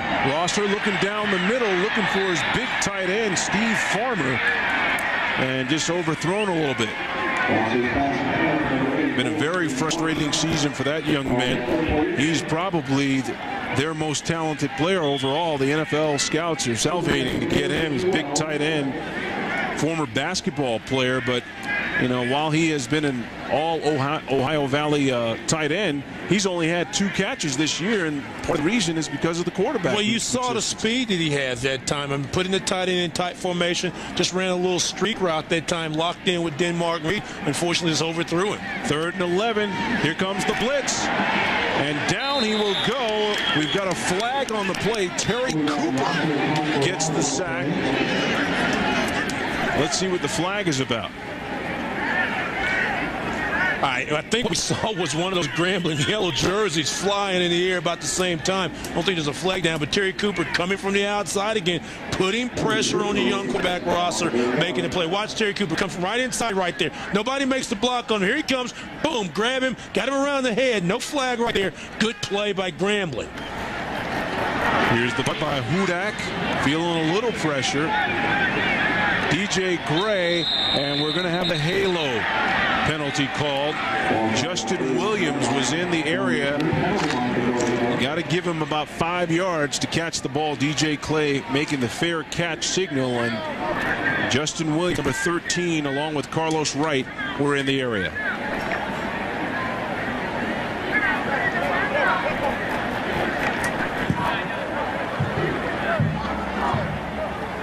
As we await the call.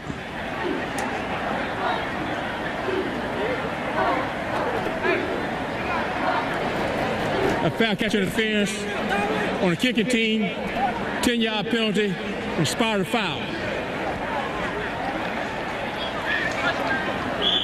You can see you got to give him about a couple steps, doesn't get right there, waves him off with the fair catch. But see, I would be upset if I'm James Reese because he waited so long to make the fair catch. That's supposed to be a distinctive wave, waits for the last second, no harm, no foul. That's a good call.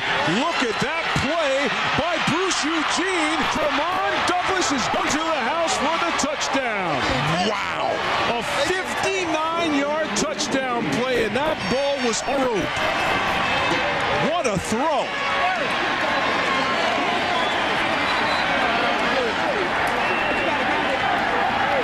They have so many weapons, Stan. You talk about Tremont Douglas, Calvin Colquitt. We've seen Moses Harris make a catch tonight. Well, Charles has been running the ball, and then Thar Anderson has also been making some plays. And you know what the scary thing is for SWAC fans, if you're not a Grambling fan? These are young kids. You know, you're talking about a sophomore quarterback and a junior wide receiver. Brian Morgan's PAT is good, and it is now 35-7.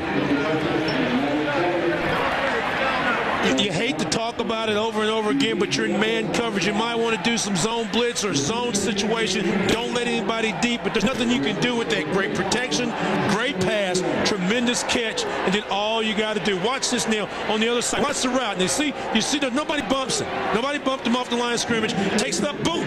Just a little inside cut right there. Nobody ever laid a hand on him until it's too late. Safula tries to make a play. James Reese talked about making tackles. They didn't make it there. You can't catch him. You only want to stop him. You can't catch him. I tell you what, man, that route was run like we used to run it out in the schoolyard. Nobody touch you. You just go straight up the field, cut in. Go to the can. Go to the can. Go to the first car you see. Hit it right. Take it to the left and go out of the way. Exactly. We used to do that too. Look at the numbers for Tremont Douglas tonight. 5 receptions, 154 yards, and 2 touchdowns. He had 3 TDs 2 weeks ago against Alcorn State. A tremendous athlete, like we said, came into this game, 19 catches, 231 yards. Hey, he is on a roll tonight. Jenkins again brings it out to the 20, and just shy of the 25-yard line. He is pushed out of bounds. Boy, this Grambling team is impressive. They started the season rated #1 in the most black college polls, whether you're looking at the Sheridan or the Black College on the websites and what have you. They were the top team, the team to beat, and we see why. Well, they lost, to a team, and you'll hear from them throughout this football season. They keep it on the ground. What a hit, but a first down play picked up by Charles Anthony. So they'll move the chains. The clock will continue to tick down. Denmar Reed, the one that put the helmet on him. 1st and 10. Again, play action. Rosser going deep. He's got a man. Catch, but a drop. Knocked away at the last second. Ronald Jackson was the player that appeared to have caught the ball, but it was knocked away at the last second by the Grambling State defensive back on the play, and Jackson looks like he's hurt. Well, you had two guys in the same area. You send both of them on streaks. Michael Degree comes up at the last minute. You almost think that should have probably been a catch. A hard play, but I think Jackson probably feels like he could have caught that ball, but Degree comes in at the last minute to knock it away. Again to the ground game. Charles Anthony, fumble. Looks like he's gotten on top of it. But we do have a flag down. Terrific crowd for tonight's game.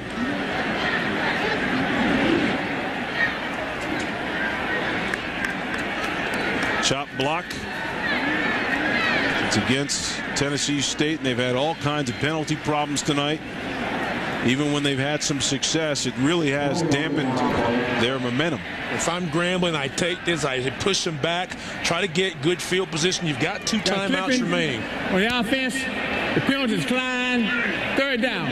Okay, like I said, I decline that penalty, make it 3rd down, and see if we can put them in a little long passing situation. Check out this crowd. They've really embraced black college football here in Las Vegas. 3rd down and 10. So Grambling comes with a blitz. Twins on both sides. Here's Rosser. He's got time, a little fake. It's an incomplete pass. I know looks like Denmark Reed thinks he has an interception, but it's incomplete. And you clearly hear the whistle. But now the question is, did the ball hit the ground and bounce up, or did it hit a shoulder pad? I'm going to go on a limb. I don't know if we're going to replay on that side. I think that ball may have popped off a shoulder pad, because if it hits the ground, it's going to die. It's not going to bounce up. And the official maybe anticipated, so for his sake, the whistle blows, play dead. Grambling gets the ball back anyway. But we don't have one of those red bags. Let's watch and see if this ball hits a shoulder. Yeah, it does. It does. It gets down. His hands are maybe under it. Probably does hit the ground. But again, a great effort that time by Grambling. Demar, you can't go any further. Your knee's down. You're like, what, 4 for 5 tonight? No, I'm 5 for 5. 5 for 5? That doesn't count, though. That's not a penalty. That's a do-over. Oh, that's a do-over. Okay, I got you. DJ Clay taking the hit on that. He's still down. It's one thing you do not want at this stage in the game when you are leading 35-7. You don't want to see any players get injured at this stage of the game. And now the question, if you're Grambling now, Doug Williams, 35-7, 51 seconds to go, 2 timeouts. You're going to get the ball in relatively good field position. Do you go for 6 more? Do you really just try to take the heart out of the Tennessee State team? Or do you keep the ball on the ground, let the clock run, let's go to the house? What did you do in those situations? I'm trying to score. You can't ever get too many points. You just can't, because you never know. A fumble, Tennessee State scores, they get the ball back in the second half, another score. Excitement. Another flag down on the field as they hand it off to Correll Charles, who's pushed out of bounds. See what the flag is all about. But coming up on the Vegas at the Half report, we're going to have the Battle of the Bands, the Ford Roadies, who you talked to before the game. Really interesting story. Didn't know that story before tonight. Yeah, the 2 guys, one South Carolina State grad. Offside on the defense, 5-yard penalty, repeat 1st down. One's a South Carolina State grad, one's a Howard grad. 2 smart young kids. They're traveling all around the country, going to HBCU Classics, out Ford website, Ford, and everybody's happy and on the road again, and they get to drive from Vegas back home and out catch the flight. Wow. So I want that job. Eugene out of the shotgun. Just 22 ticks left in the first half, and he's going to go for more. Knocked away at the last second by Scott Cunningham. Great break on the ball by Scott Cunningham that time.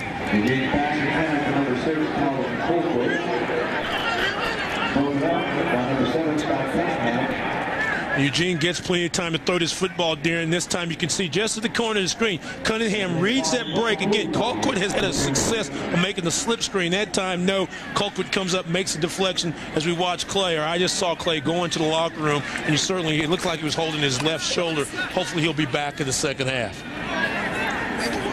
Byron Anderson will split up far to the left side. They've got Tremaine Douglas and Calvin Colquitt on the near side. Second down and 5. 16 seconds left. Eugene going upstairs again. He's got a man. Anderson is going to be held. I guess Deion Giddens said, hey, you're not going to get it this time. I'm going to hold you. And that was a smart play. It's only a 15-yard penalty in college football. That was the right play if you're Giddens, because, again, if he doesn't hold him, it's going to be 6 points. And they're not going to put any time back on the clock. So Tennessee State trying to escape into halftime, trailing by 28 points. Pass interference on the defense, 15-yard penalty from the previous spot, automatic first down. Grambling, if they play it right, can have maybe two shots. You try to go either up and out or throw it immediately deep. May have 2 chances to get a playoff here before half with 8 seconds remaining. Tell you what, James Reese right now, he has to be so frustrated. He really thought his football team was a lot better. Remember back in 1998, Tennessee State started 1-2, and then they went on to win 8 in a row, ended up winning the Ohio Valley, and he thought this was a similar situation. Eugene with plenty of time. Now he'll take off and run. Boy, he is a big guy. 245 pounds, hard to bring down, but he is brought down, and that's going to bring us to halftime. Our score 35-7. Grambling State on top of Tennessee State here in the inaugural Silver Dollar Classic. And that guy has been the hero of the first half, Bruce Eugene. Terrific last week in a big victory over Alabama A&M, and here in Las Vegas he is putting on a show. Grambling State on top here at halftime, 35-7 here in the inaugural Silver Dollar Classic. Coming up next, it's the Las Vegas Halftime Report. We'll be right back. Welcome back to Las Vegas, Nevada. 35-7 our score at halftime. Now let's take a listen to our halftime band celebration presentation presented by Honda. Honda is a proud sponsor to 47 HBCUs band halftime celebrations this year. Each HBCU band will receive a $1,000 scholarship donation and a chance to participate in the Honda HBCU Band Invitational. All this as we listen to Tennessee State's band, the aristocrat of bands. All this presented by Honda.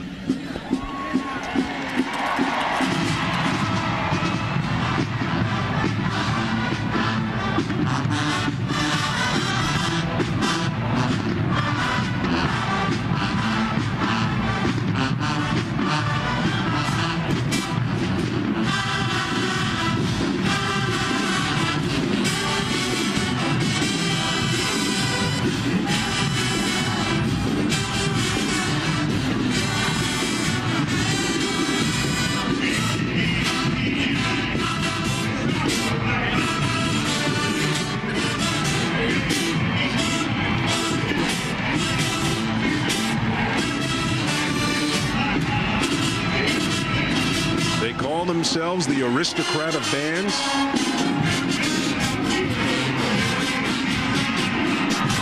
Their leader, Edward Prof. Graves. He is their band director.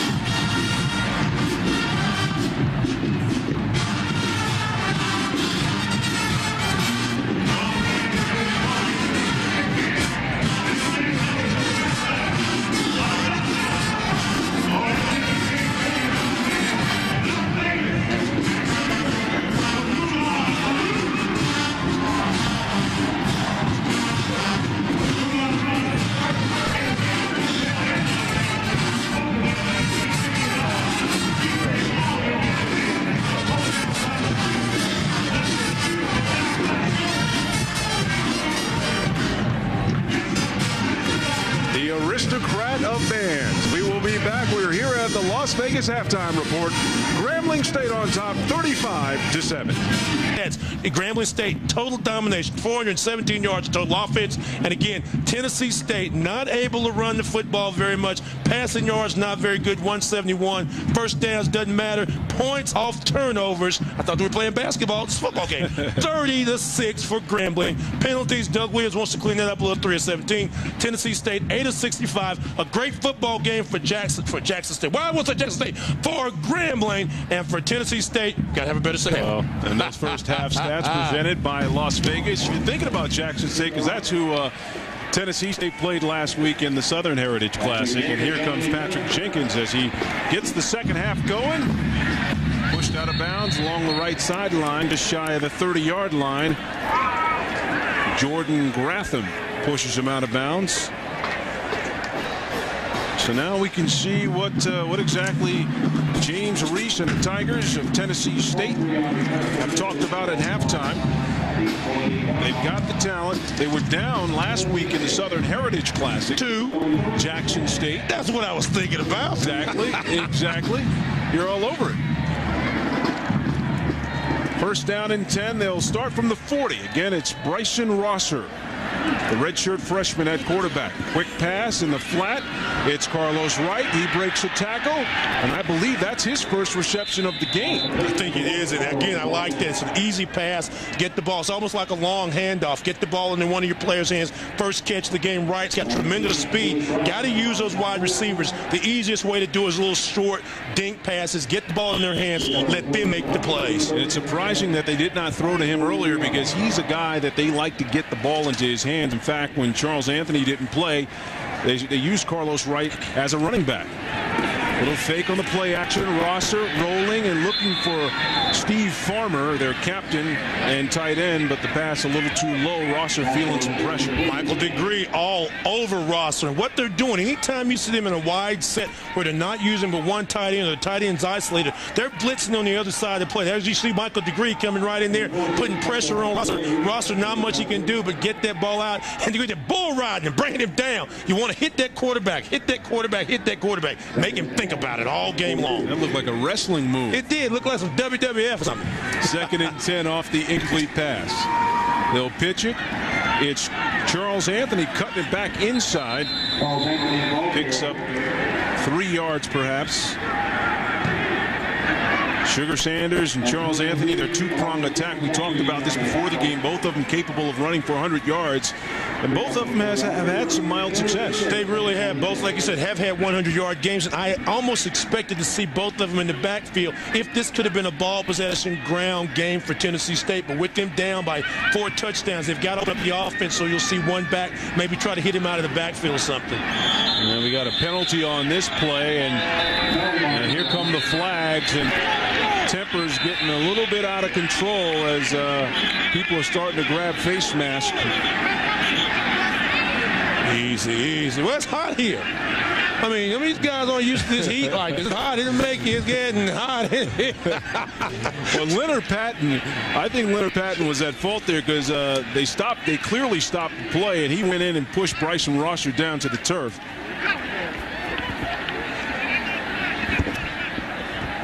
But see, Rosser down the ball, and I'm not certain if it was an offside on Grambling or not, so we just need to see what they're going to figure out. But again, what I like about this, nobody threw a punch. You throw a punch, you're out of the ball game. A little push and a little grab, and it's all right. You're in Vegas. A little bump and grind won't hurt you. Let's see what Casey Pennington has to say about it. He's our referee tonight. Got all sides on the defense. Dead ball, personal foul on the defense. Both fouls will be penalized. Yeah, that was Leonard Patton. He got in, and clearly there was no need. Okay, look 98 here. Look at this. Now he's down on his knee. Okay, so it's offside, and there's a lot of stuff going on away from the play. But again, once you know, a lot of coaches will tell you once you see that moving, the guy outside down the ball, you get a free play anyway. Trust me, Stan. He pushed him down. He pushed him down. I don't doubt that. All right, they'll move the chains to the 34-yard line. A little play action for Rosser. Again, feeling some pressure, going deep across the middle of the field. And it looked like there was some miscommunication on the route. C.J. Johnson was the intended receiver. Yeah, it looks like Johnson pulled up at the last moment. And it looked like maybe even he pulled a hammy, or either he didn't think the ball was intended. You had both Johnson and Jackson in the area, but just a nice pass, good protection. You look at the end of the play, you can almost see where he sees it, just kind of looks like, hey, just let that go. I don't know what the problem was. See, watch him pull up right there. Right there. Says, hey, I can't get that. Maybe he could. 2nd and 10. Grambling again looking like they're going to blitz, and here comes the screen play to Charles Anthony. He eludes the first tackler. He's got some room. Crossing the 20, 15, 10, 5. Touchdown!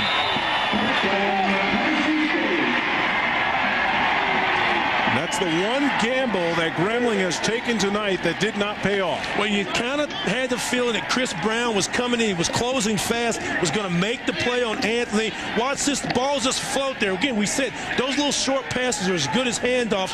You want to get your talented players in the open field. Get away from there, boom, that's a good play. You don't make the tackle, Chris Brown, and then it's easy to do. You almost thought he was going to make the play at the end. Little delivering a blow right there at the end of the play by Moses Harris, but hey, that's 6. Oh, bounces off that crossbar and goes right in, or off the upright, I should say, goes between, goes through, and it's 14 points for Tennessee State, but they still trail 35-14 here in the inaugural Silver Dollar Classic. Charles Anthony runs so well tonight, and they're showing his skills as a receiver, able to catch the ball coming out of the backfield. 3-minute drive that time, taking it off the kickoff for Tennessee State, putting up some points on the board again. And if you make a stop, you're talking a few moments ago before halftime about, do you try to keep scoring for Grambling? This is the reason why you keep trying to put points on the board. Tennessee State gets a stop, boom, 35-21. Watch this, a little float, just a little 4-yard pass, catch it, and then watch the guys at Tennessee State. Look at the white shirts out there blocking ahead of the play, and then it's just natural ability that time by Anthony to elude one defensive back, Chris Brown, and then to go in there, and then at the end of the play, you can see where Octavius Bond gets there just a little too late. Doug says, what? He scored? You gotta be kidding me. I tell you, that first move that Charles Anthony made, that kind of looked like Barry Sanders when he skipped out of the way. So James Reese's offense has done exactly what he wanted on their first drive of the third quarter. Now the question is, can the defense rise to the occasion? They have not been able to stop Grambling.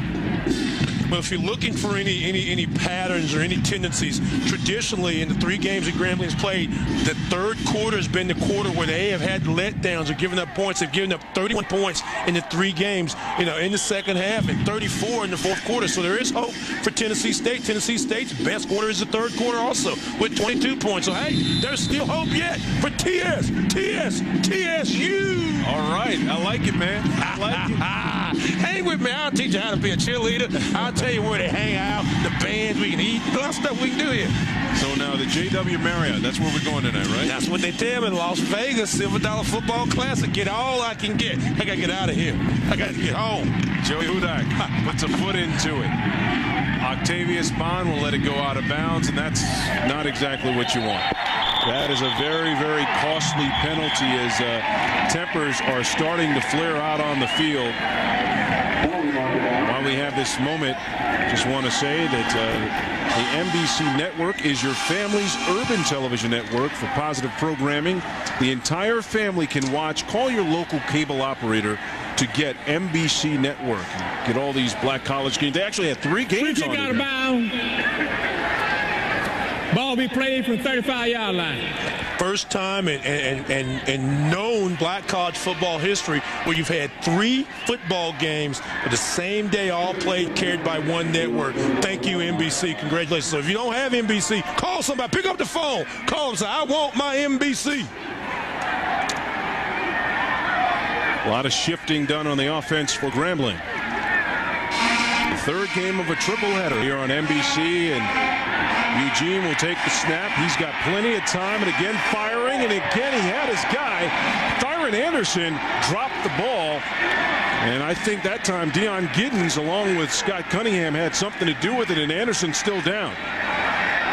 Inside route again. They're using Anderson as the wide guy, or either in the slot. That time he was in the slot. Just a nice little post route, matched up one-on-one. You'll see him come right into your picture right there. He's got to play on it. Ball maybe a little bit behind. Gives Giddens the time to recover, and then he can lay a blow on Anderson. Anderson lay it hard on that shoulder. But watch this pass right there. Just a little bit behind. See how it flutters right there? And that's what slows it down. If he puts it about a foot ahead of him, Anderson catches that ball. It slows him down. Giddens is able to recover and make the defensive play. Anderson able to make his way off the field under his own power, holding that right shoulder that looked like he just dropped that ball, as you mentioned, staying a little bit behind him. Yeah. 13:09 left to go here in the third quarter. Grambling on top of Tennessee State, 35-14. Big defensive stop now for Tennessee State. They hand it off for L. Charles.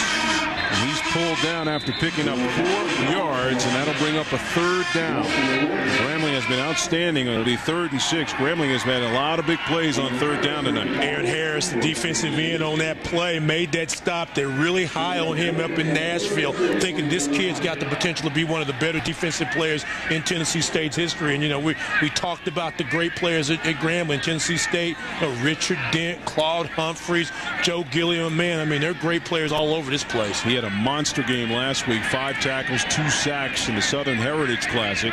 Eugene out of the shotgun on third down. Again with time, he's rolling right, trying to buy himself some more time. Across the middle and nearly intercepted. That was Issa Rahman who had it right in his hands. And so the Tennessee State defense has done its job. Rahman nearly had an interception. He had plenty of room to run. Oh, good job by Tennessee State. We said they had to make a defensive stand, putting pressure on Eugene, flush him out of the pocket, and Rahman says, oh, man, I should have had that ball. My goodness, he was looking for 6. You got to catch it first. Now Marcus Yanez will come on to punt. He had some pressure, and he gets off a short punt. Just got it away, but it will take a Tennessee State bounce. And Tennessee State will have good field position. So, Stan, are we seeing a little momentum start to shift here? Well, we very well. You got to handle the football. But Doug Williams says, hey, fellas, let's stop them right now.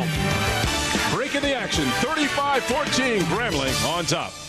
Welcome back. They call it the Silver City, and appropriately enough, we're at the Silver Dollar Classic. 35-14 our score, but we're seeing a rally in the making by Tennessee State. Ball spotted at the 35-yard line. 1st and 10 for Bryson Rosser. And here comes that blitz. And this time Rosser will not be able to escape. I believe that was Antoine Smith who brought him down. Yeah, if you want to disrupt the team's offense or their rhythm, you start sending a couple of players. Good defensive call that time by Grambling. Now, what you've got to do if you're TSU, you see 7, 8 guys in the box. You've got to make the audible. And again, the young quarterback, maybe not knowing his progressions, you try to get somebody over the top. But that time, a good job by Grambling. Take some of this momentum back from Tennessee State. Rosser paid the price on that play. He'll again go back to the air, this time going deep. He's got a man. It's underthrown, but nearly able to pull it in with C.J. Johnson, but the ball simply was underthrown. Yeah, and again, that comes because of the pressure. Keeping Rosser inside the pocket, not allowing him to scramble. He's got to make the quicker throw. Wasn't quite ready to make that pass, but again, put the ball there. Great effort by Johnson to try to make the play. Octavius Bond almost had a pick that time, but again, good pressure by the Grambling defense, forcing their TSU into a 3rd and 13, a 3rd and long situation. And again, it looks like they want to blitz, but they step back. Rosser has time. He wants to go deep again, and he had a man and knocked away at the last second by Aaron Bridges. Tennessee State people are going to cry or not cry, but they're going to fuss definitely, and maybe cry too, about a pass interference. But this is great defensive coverage by Bridges. He never really sees the football, and at the last second, he kind of gets his shoulder around, able to deflect it. But it was also a great route by the wide receiver to deke him, let him think, because you tell him, turn your heads. Don't turn. They're coming after this ball. What do you think? They don't. One man sneaks through. Hudak is able to get it off. And here is George Pagot, who is in for DJ Clay. And Pagot brought down at the 40-yard line, but we do have a flag on the field. Now, one official tosses beanbag. I don't know if he lost his flag somewhere in the midst of the band and the flag girls or all that stuff or what, but there is a flag down near midfield, so we'll see what this is. Probably some block in the back penalty, I would think. Maybe TSU will have to kick this over. Casey Pennington, our referee tonight, has earned his money. So it looks like a face mask against Tennessee State.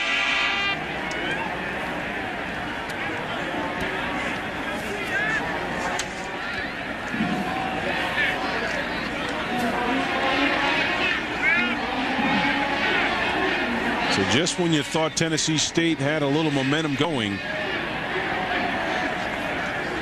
another penalty, and the offense ineffective on that last drive.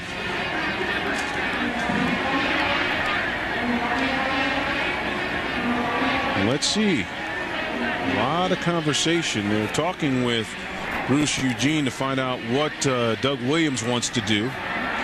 Again, if I'm Grambling, and I may be wrong on this, but I make Tennessee State kick that ball again. Kick it again. You know, that's they've exactly had some troubles with the snaps. Have been a little high, been a little slow getting it off. I still think there's a potential punt block in here someplace tonight. You've been talking about it all night. They got a man through, but Joey Hudak was just able to get it off. So they'll send Pagot back out, and Hudak will have to punt it away again. And Pagot, he is a speedster, blazing speed. The fact that he's back there is probably a sign that DJ Clay is done from the night. Yeah, I think face mask on the offense, 15-yard penalty, repeat 4th down. You know, on that reception early and late in the second half, Clay went down on his shoulder, and I don't think he's returned from the locker room. So you get Pagot out there, and he's a speedster, as you mentioned. I mean, certainly the potential to break it, but I think Grambling's going to get an excellent field position. Great decision by Doug Williams and staff to make them kick it again. And this is big. They march him back 15 yards, and if you consider that Joey Hudak only averages about 35 yards a punt, this is a huge penalty. Come out on plus territory. In fact, Pagot will move all the way up to the 50.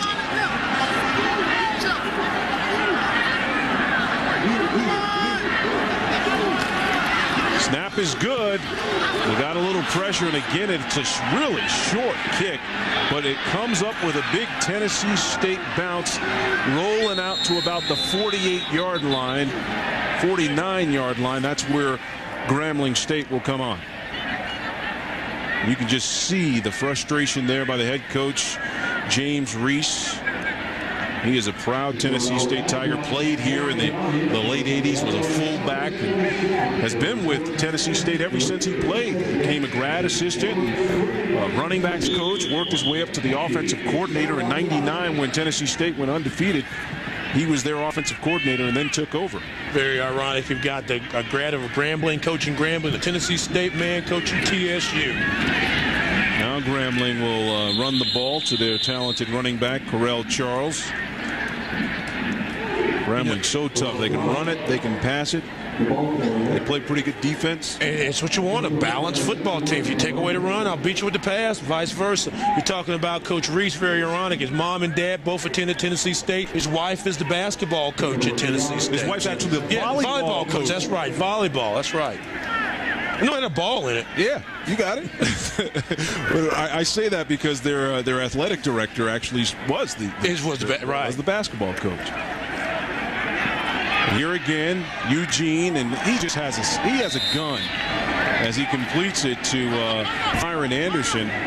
Check that. That's number 83. That's Adrian Caesar. So now we're starting to see some of the depth of Grambling as they start to work in some of the second stringers. Keep bringing receivers in. Nice time. Good protection. Looks over the field. First progression not there. There's your second one. Good catch by Caesar coming back to make the play. Not a lot you can do if you're Scott Cunningham with Tennessee State. You do a good job taking something away, come back and get the catch. 1st and 10 from the 37. Correll Charles bulls his way up to the 25-yard line, and he's going to have another first down for Grambling. P.V. Woods able to bring him down as the Tigers now begin to work on that clock. Great blocking by the interior line. There was a nice little takedown by number 52, Terry Riley. And all you got to do is give him a few feet, and boom, Corell Charles can do the rest. 35-14 here in the third. We have whistles before this one's even able to get started. They're going to reset the play clock. Okay, look at the top of your screen. You'll see in the slot, number 5, Tremont Douglas. He's going to be matched up. I can't tell if that's a Fula or who, but let's see if they're going to try to work on this. A little post corner right, a little slant, and then get somebody on him covering. Yeah, he had a lot of pad. Eugene just has had all day to pass the ball, as Tennessee State has not been able to put pressure on him today, which is interesting. Last week against Jackson State, their defense was very hungry. They had 5 sacks against Jackson State. But tonight they have not been able to really get to Bruce Eugene. Well, this Grambling offensive line averages about 285, 290 pounds. So again, you've got some big horses there that do good job in pass protection. One thing that Doug talked to me about was his line was kind of quick.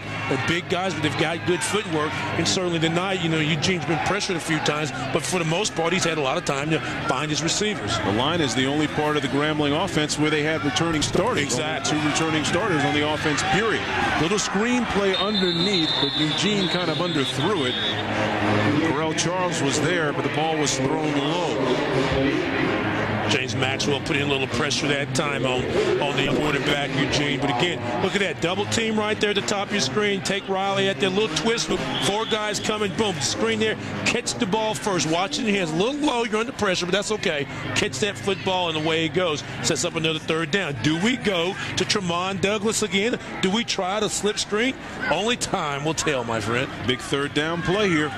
3rd and 10.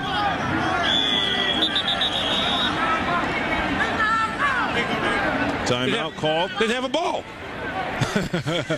No, there it is. It's on the field there. They changed balls between every play. Oh, I see. Moisture, and they were trying to get a ball. So that you know now, okay, got to drive football. There's a good shot of that Wilson 101. It's a passing ball, a little thin. So now, kind of think you got to drive football. What do you think they're going to do? They're going to throw this ball. They're going to throw this ball. They're going to pass. All right, here. They're out of the shotgun, so there is a good chance that they're going to do that. Eugene, here comes the pressure. Rolling, firing. He's got a man, but he overthrew him. He was looking for his big tight end. Yeah, that was Gershon Jesse. Caught a touchdown pass last week. He had him wide open, but overthrew him, so now this will bring up 4th down. Well, with this pressure, they force him out of the pocket. What you can see is Jesse's turned to his left. He was looking for the post route. That's where the ball threw, but it went over the other shoulder. He had to turn around. When he turned around, he couldn't refocus, find the ball. It goes incomplete. But again, the versatility. We keep talking about Bruce Eugene. 6'1", 240 pounds, only a sophomore. Big kid, has some mobility, great upside. He really reminds me of Dante Culpepper, who plays for the Minnesota Vikings in the NFL.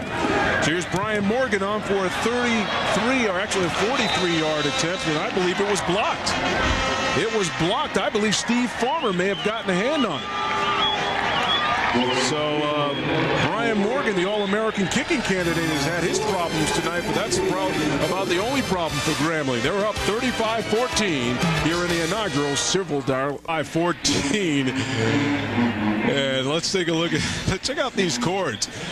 As if Tennessee State doesn't have enough problems trying to get all this sorted out. Coach Reese, man, we came out here now, can't even carry the cord, man. All you got to do is just keep it wrapped around. Hard night when you get the cord guy having trouble.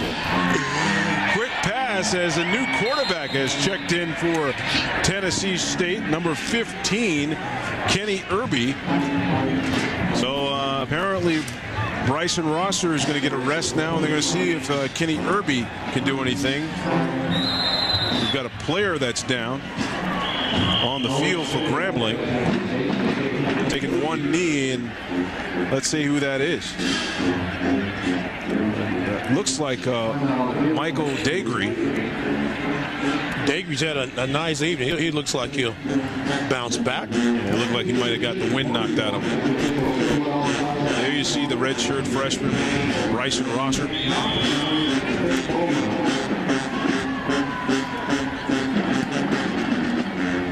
It is good to see Grambling football back on time. That is, if you're a Grambling fan. If you heard people at SWAC might not agree with that.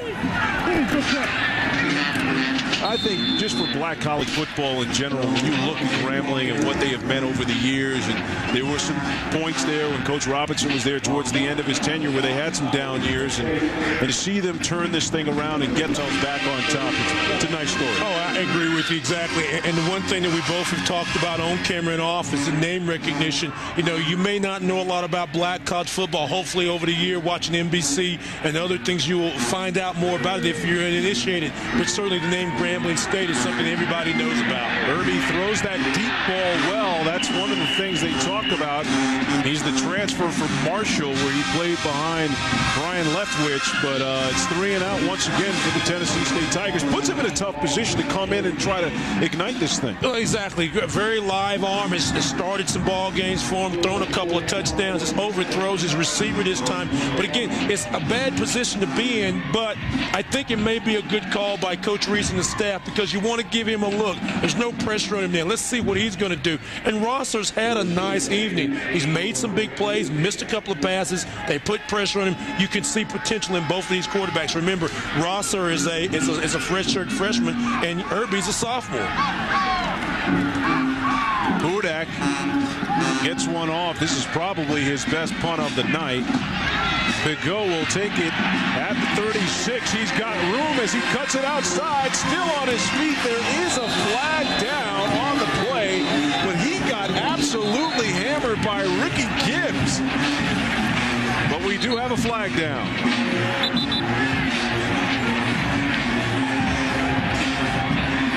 Bigot cut it outside, but he paid the price. And this may come back. Well, Aaron Bridgers absolutely cold-cocked somebody. He couldn't quite see it. I don't know. I was watching that whole play. I don't know if that should have been a flag called in. I think the shoulders of the defensive player were around. Be interesting to see that. But it was you got to like the legal color hold. Back, return team, 10-yard penalty, spotted foul, first down. Take another look. And watch coming out of the left-hand side of your screen, right there, boom. Yeah. You know, yeah. He really got a piece of him. I think that was watch this right there. So you got to see if his shoulders are turned around the play. Couldn't quite tell on that replay, but again, you like that effort out of your defensive backs, your special team players, trying to make blocks. Bruce Eugene hands off. Correll Charles, and this time the white jerseys pull him down. Aaron Harris there to snuff that play. A loss of 3 yards on the play, bring up 2nd and 13. But what I like about Tennessee State, they're still playing. You're down 35-14. You know, a fumble, another play. You still got another quarter to play of football. Don't give up right now. Make this thing crazy where you can't come back. I like that. Little enthusiasm out there by the big fella, Mr. Harris. So, yeah, we ready.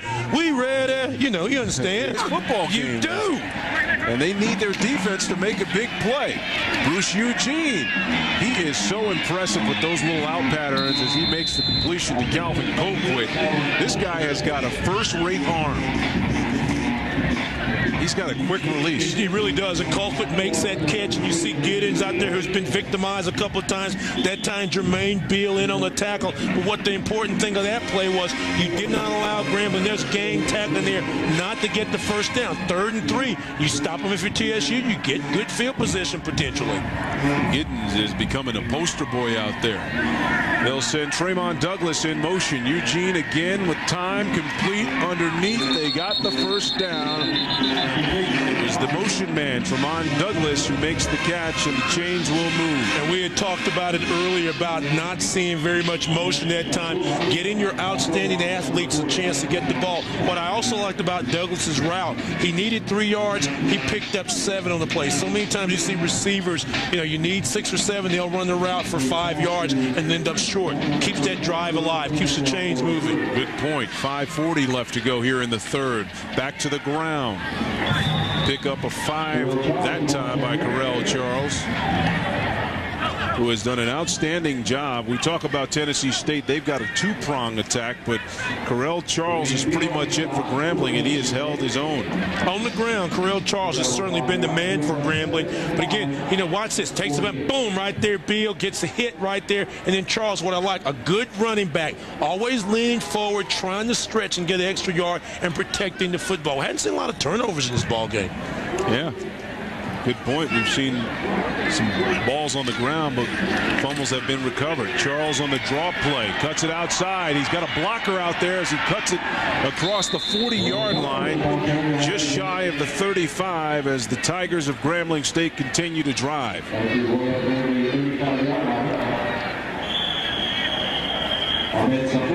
Ahmed Safiullah made the tackle, and what a long night it has been for him. Junior from Decatur, Georgia. They need a big play by their defense, and they haven't gotten it so far tonight. And Safiullah, you know, had a fumble return early in the season against Prairie View, 85 yards for a touchdown. They've had some big plays. They had 2 touchdowns already this season of over 40 yards by the defense. So yeah, right now would be a time for Tennessee State to make that big play. Again, it's Charles, and this time the white jerseys get him. Number 95, James Maxwell, making the tackle as the clock continues to tick down. 4 minutes, 15 seconds left to go here in the third, and we've got one of the Tigers of Tennessee State down.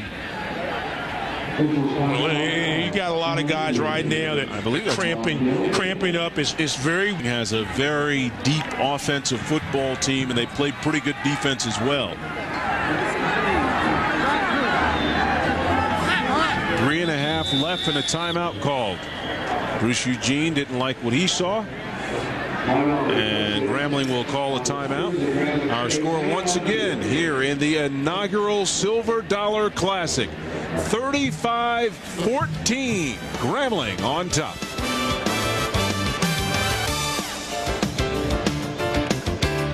And welcome back. 35-14, Darren Horton, Stan Luter here at the inaugural Silver Dollar Classic.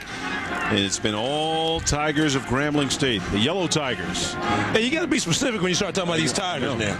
The Yellow Tigers have beaten the Blue Tigers, White and Blue Tigers. Eugene with way too much time, and he completes the pass out in the flat. Even though Scott Cunningham brings down Adrian Caesar, the completion is made. And you're right about this again. Good protection again for the Grambling guys. Gets a chance to look over. It's locked in on one receiver. That ball stays out there a long time.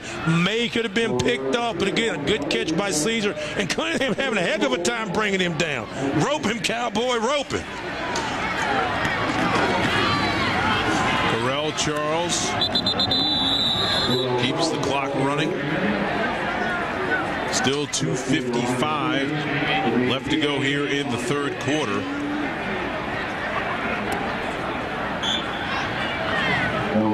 The third quarter, I said, as they hand out the MVP ballots. I'm going to wait before I fill mine out. I was wondering about this. Did I miss something? I mean, did I really go to sleep through a quarter or something? I still think this game's not over. We got time, but Tennessee State has to make a play. Bruce Eugene with time floats it up through the end zone. Good decision by the sophomore. Throw it away. Nobody can get it. Won't be picked off. You live to play third down. This has to be disheartening for Tennessee State. Last week they took on the top team in the SWAC East in Jackson State. They lost a heartbreaker at the final seconds on a field goal to Jackson State. And tonight they got a chance to see the power of the SWAC West. And that Jackson State squad is really awesome. Robert Kent, I saw him about 2 weeks ago against A&T, throw for over 500 yards, was the 1AA player of the week. Hey, Bruce Eugene's close to that same number, and he's still got another quarter to play, 412 yards, obviously a career high. Eugene again, back to pass, looking underneath. Looking that time for Corey Brownfield, but Deion Giddens that time getting the better of the deal. Again, Grambling does a great job. All their wide receivers are coming back to the football. They run excellent routes. It's a timing route there, a little slant. And again, ball just goes through Brownfield's hand. Look the one way, take the step up. There's the pass right inside, little curl, little post inside, not quite there. And there's my man.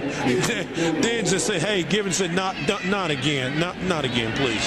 So this will be a 27-yard field goal for Brian Morgan, and he misses that one as well. You know, he's an All-American candidate when the season began. We told you he led the SWAC in scoring last year with 93 points. But in all honesty, he has had a horrible season. Well, the first kick that was missed in the first half, it was holder error, I think. The second one was, as a soccer-style kicker, sometimes they have a tendency not to get the ball up. You got to get under it, get a lift on it. And that time, just a bad break. The ball faded out to a little bit to the right and hit the goalpost. He's wondering, why me? Why me? Well, he's 1 of 8 on the season now. Yeah. And you're talking about a guy that last year tore it up. Well, you get into rhythms. I mean, it's just like anything else. You're hot sometimes, you can't miss. Right now, he's going through a tough friend. But the thing about kickers, they always know there's another kick left in him. You get ready for the next time, and maybe he nails the next one. Kenny Irby now checks in. Complete. It's going to be Charles Anthony trying to reverse it all the way to the other side of the field. He probably ran about 20 yards to lose maybe a yard. Yeah. Got me tied. Is there a face mask on that play? No? Certainly looked close.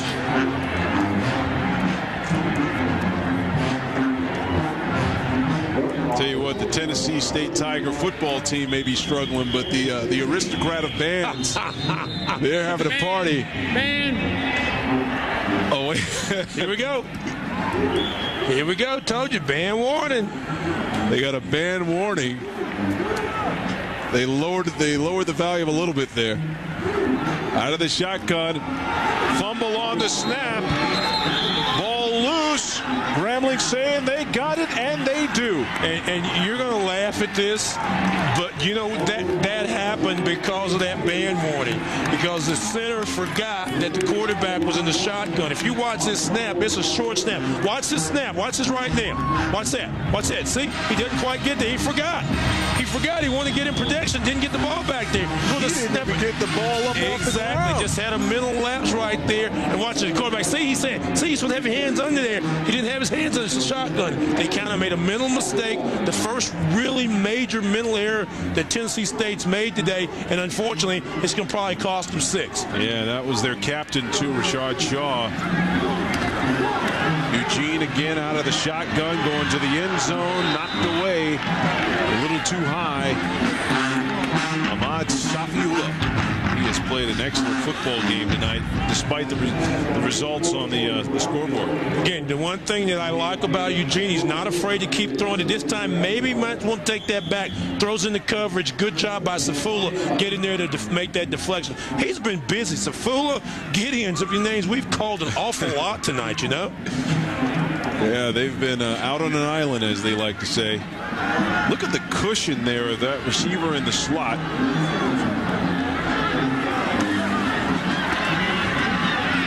Eugene rolling out. He's going to keep it. He's got nothing but end zone in front of him. Does he get in? Didn't get in. No. And Dion Giddens prevented the touchdown.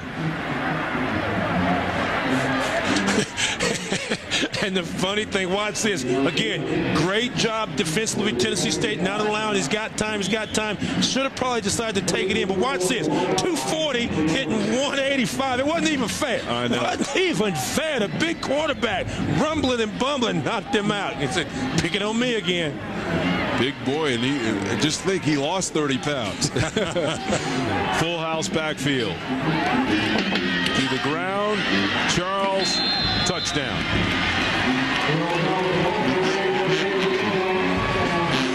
Terrell Charles takes it in, a yard out, and now the lead is 41-14.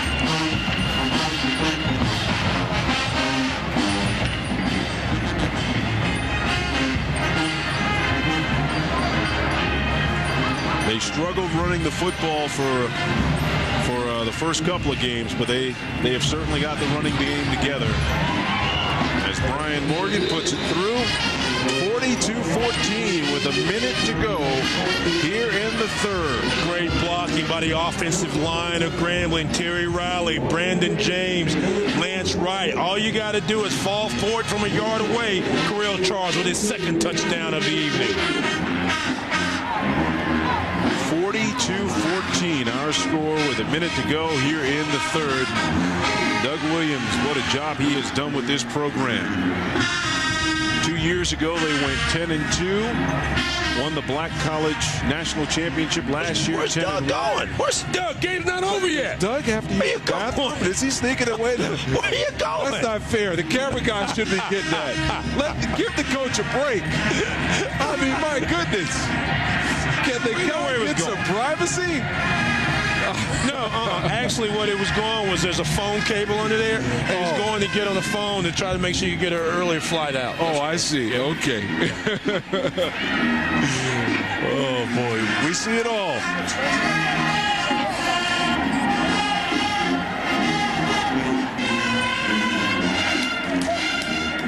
Well, Grambling State, they are dominant again. We talked about it 2 years ago. They went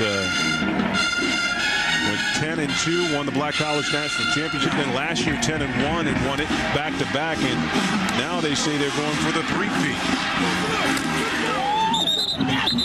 Last run back by Carlos Wright. We talk about this classic. Our official attendance tonight, 22,537, and you add this classic to some prestigious ones that already exist. Of course, the granddaddy of them all, the Bayou. Yeah, go down to New Orleans at the end of the year. Southern against this Grambling team, the Magic City Classic in Indianapolis. I mean, the Circle City, I'm sorry, the Magic City down in Alabama. Birmingham Southern Heritage was last week. Urban League's going on this weekend up in New York. Atlanta football next week. That's Tennessee State versus FAMU, the Rattlers. Hadn't heard much out of them lately, but bet your bottom dollar Billy Joe had those guys ready. I'm going to that game next week. Are you really? Yeah, I'm going. That'd be nice. I'm going. Down on the, I'm going. Gotta go. Down to the ATL. Got it. Well, actually, there's 3 other games. Morehouse is playing at home that day. Clark Atlanta's playing that day. Ball start on the offense. 5-yard penalty. And Morris Brown's playing that day. So I'm going to try to catch all 4 ball games. Wow. You're going to be a busy man. Are you going to announce all 4? No, I might. Depends on the mood I'm in. Okay. I get there. I may just say, do that game, coach it, officiate it, call it. I don't know. Depends on how I feel. 1st and 15 off the penalty.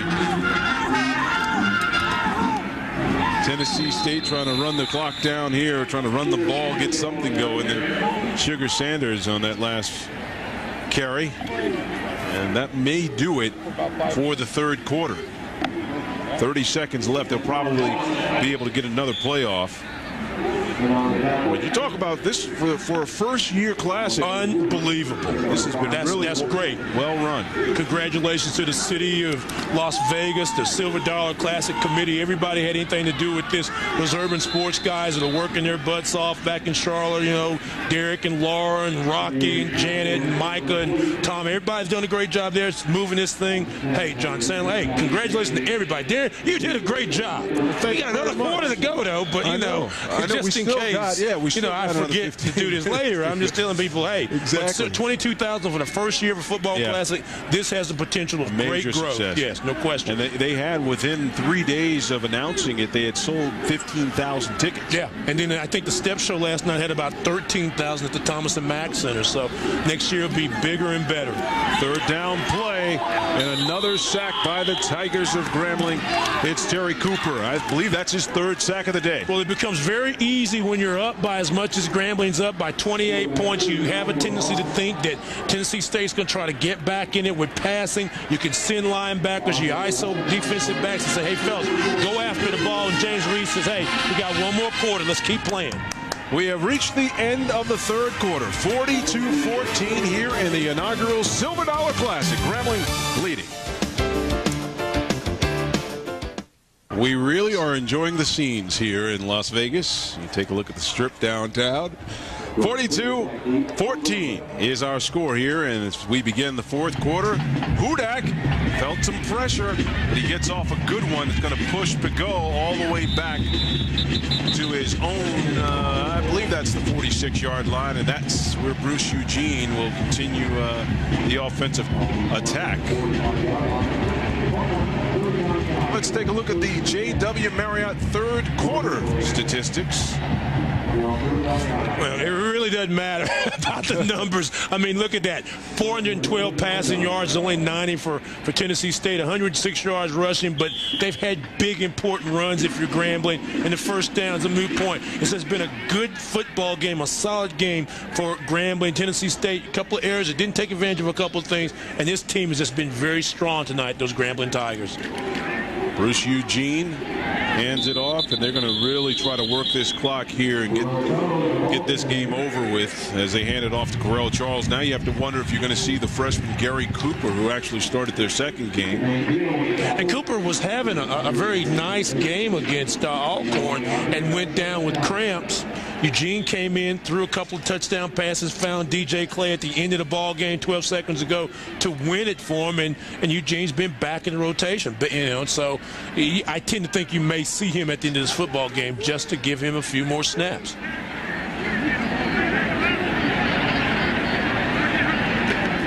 Eugene again going to the air, feeling some pressure. Pass a little bit too high. Again, looking for tonight's star, Tremont Douglas, and I'm telling you, Eugene got hammered. Here's where you have to start to ask yourself, at what point do you take this quarterback out? Well, you do, but you also think about the fact that this is only his fourth start. Nice hit right there. He'll get up from that. But again, this is only his fourth start, so you're also trying to get him a few snaps under his gun. One start last year. This has been his third start of his sophomore season. That was Jermaine Beal, and I looked like Beal was the smaller of the two men. Third down and 9. Eugene again all day to pass it. Knocked away. Oh, what an incredible catch. They're going to give it to him. Yeah, he made a terrific catch. Calvin Colquitt. It looked like it was knocked away by Ahmad Safiullah. But take a look at this play. Again, Eugene looking, pressure on him, puts it out there on the line. Watch the catch, watch the concentration by Colquitt. Bounces up, and he brought it down. And watch this from his side. I think the ground helped him catch it, but at 42-14, we're not going to get mad about it. Watch this bounce right there on his shoulder. He had that against his helmet, too. And you can't really see what happens when it goes down, but give him a great catch. Hey, that makes highlight material. Correll Charles. We'll give him the catch anyway. Maybe a yard. I think that was a terrific catch. I don't think that touched the ground. You look at this Grambling team, and they got embarrassed in their opening game against McNeese State, 52-20. But they were young. They only had 2 offensive starters back from last year, 2 offensive linemen, and Terry Riley and Brandon James. And these young guys have grown up quickly because now 3 games later they are looking like a juggernaut. Yeah, and Tennessee State, McNeese State is one of the top 5 teams in 1AA football. And so, you know, they didn't lose to a bad team. Right, no. McNeese State is very good this year. In fact, we were talking to Doug Williams about it as we take another look at his play. But Doug Williams said that he said if we would have got him last year, we would have beaten him. Yeah. Because he had a terrific quarterback last year, but he had a new young quarterback coming into a situation that needed some time just to kind of get his feet under him. I think it's safe to say that Bruce Eugene's feet are solidly planted. Again, out of the shotgun. Deep pass again, looking for Douglas. That time Giddens was there to make the play.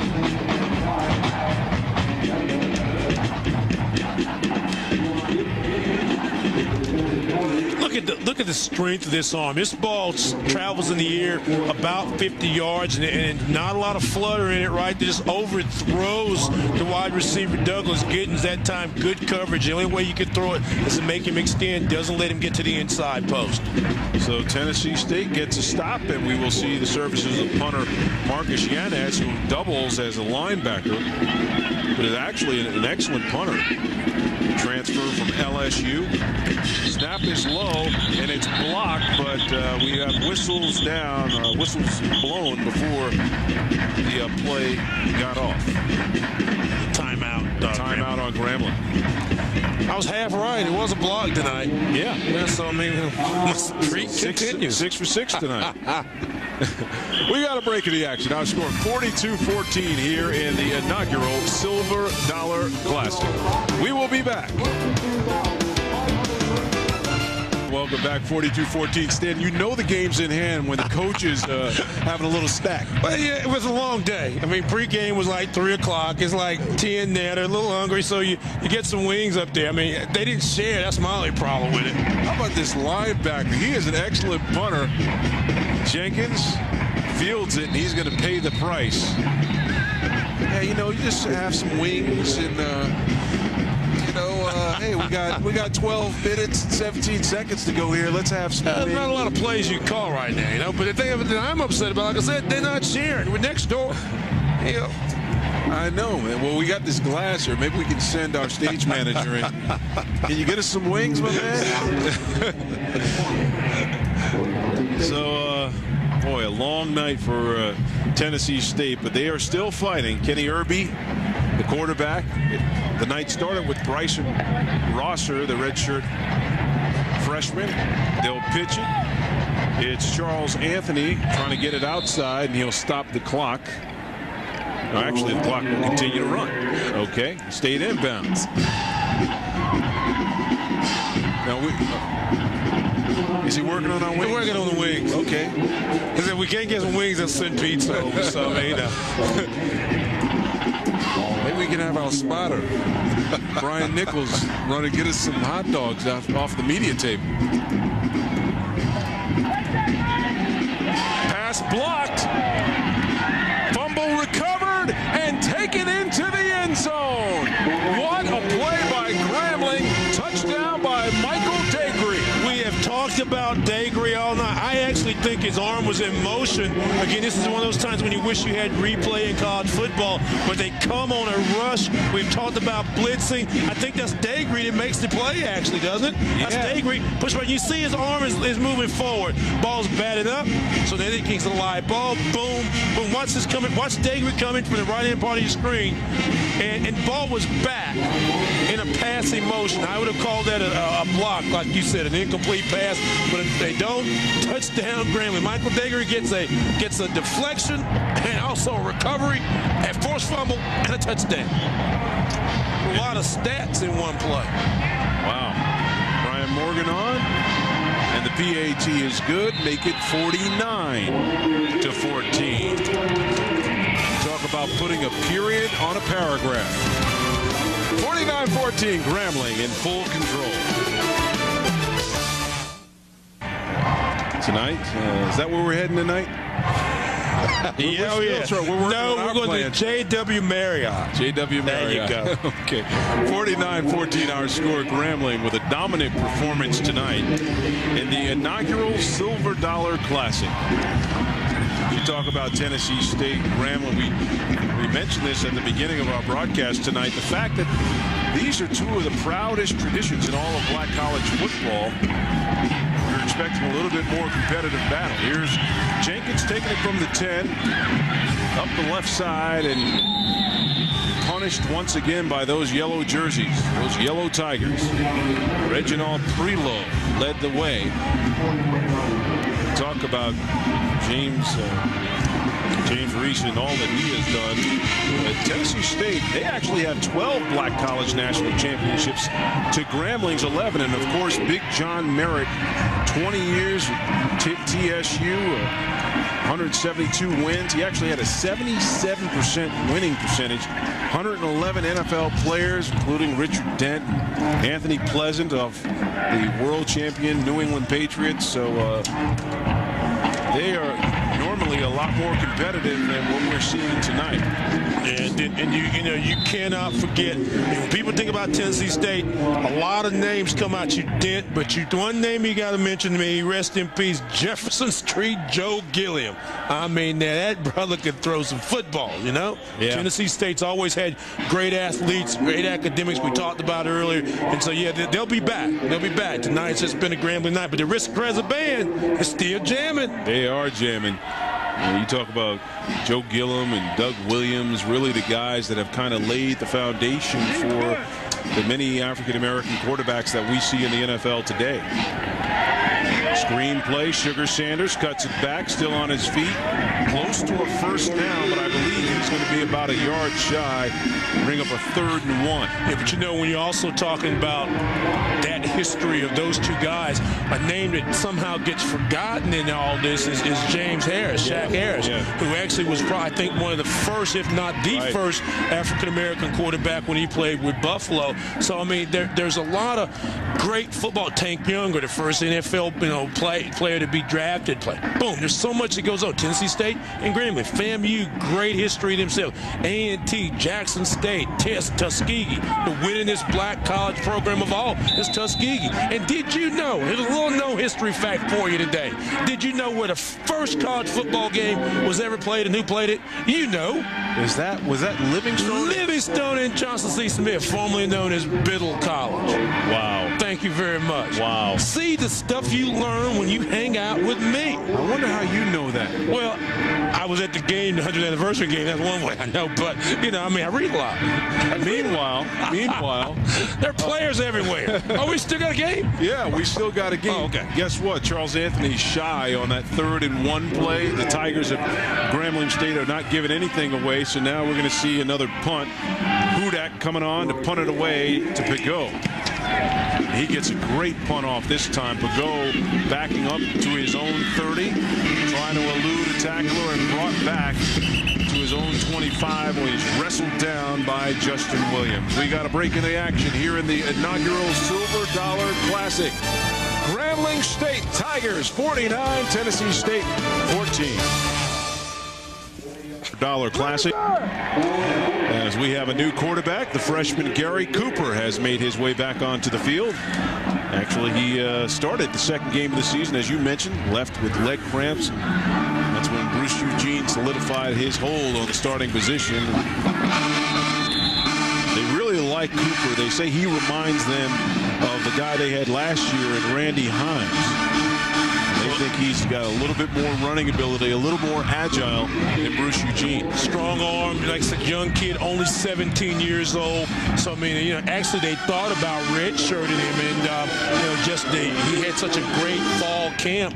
Doug felt like it would be a great chance for him to learn it on the job action. So he's been out there, see what his numbers are. And, again, a lot of that came in that first game, or second game, I should say, against Alcorn. 2nd down and 6 for Grambling. Is it pretty much a foregone conclusion at this point if you're Grambling, you want to run this clock down? Yeah, you want to run the clock down, and you don't want to get anybody hurt. But also, the coaches want to get some of these young guys in so they can get them on film. So you can use Monday and Tuesday as teaching days. As you know, Grambling gets ready to go on in and take on more opponents. I mean, they've got a game next week against Langston College out of Oklahoma to be, you know, at Grambling. So certainly they'd probably be favorite to win that ball game at home, and so you get on the road. Here we go. Getting some guys in action. Everybody likes to play. 3rd down and 5.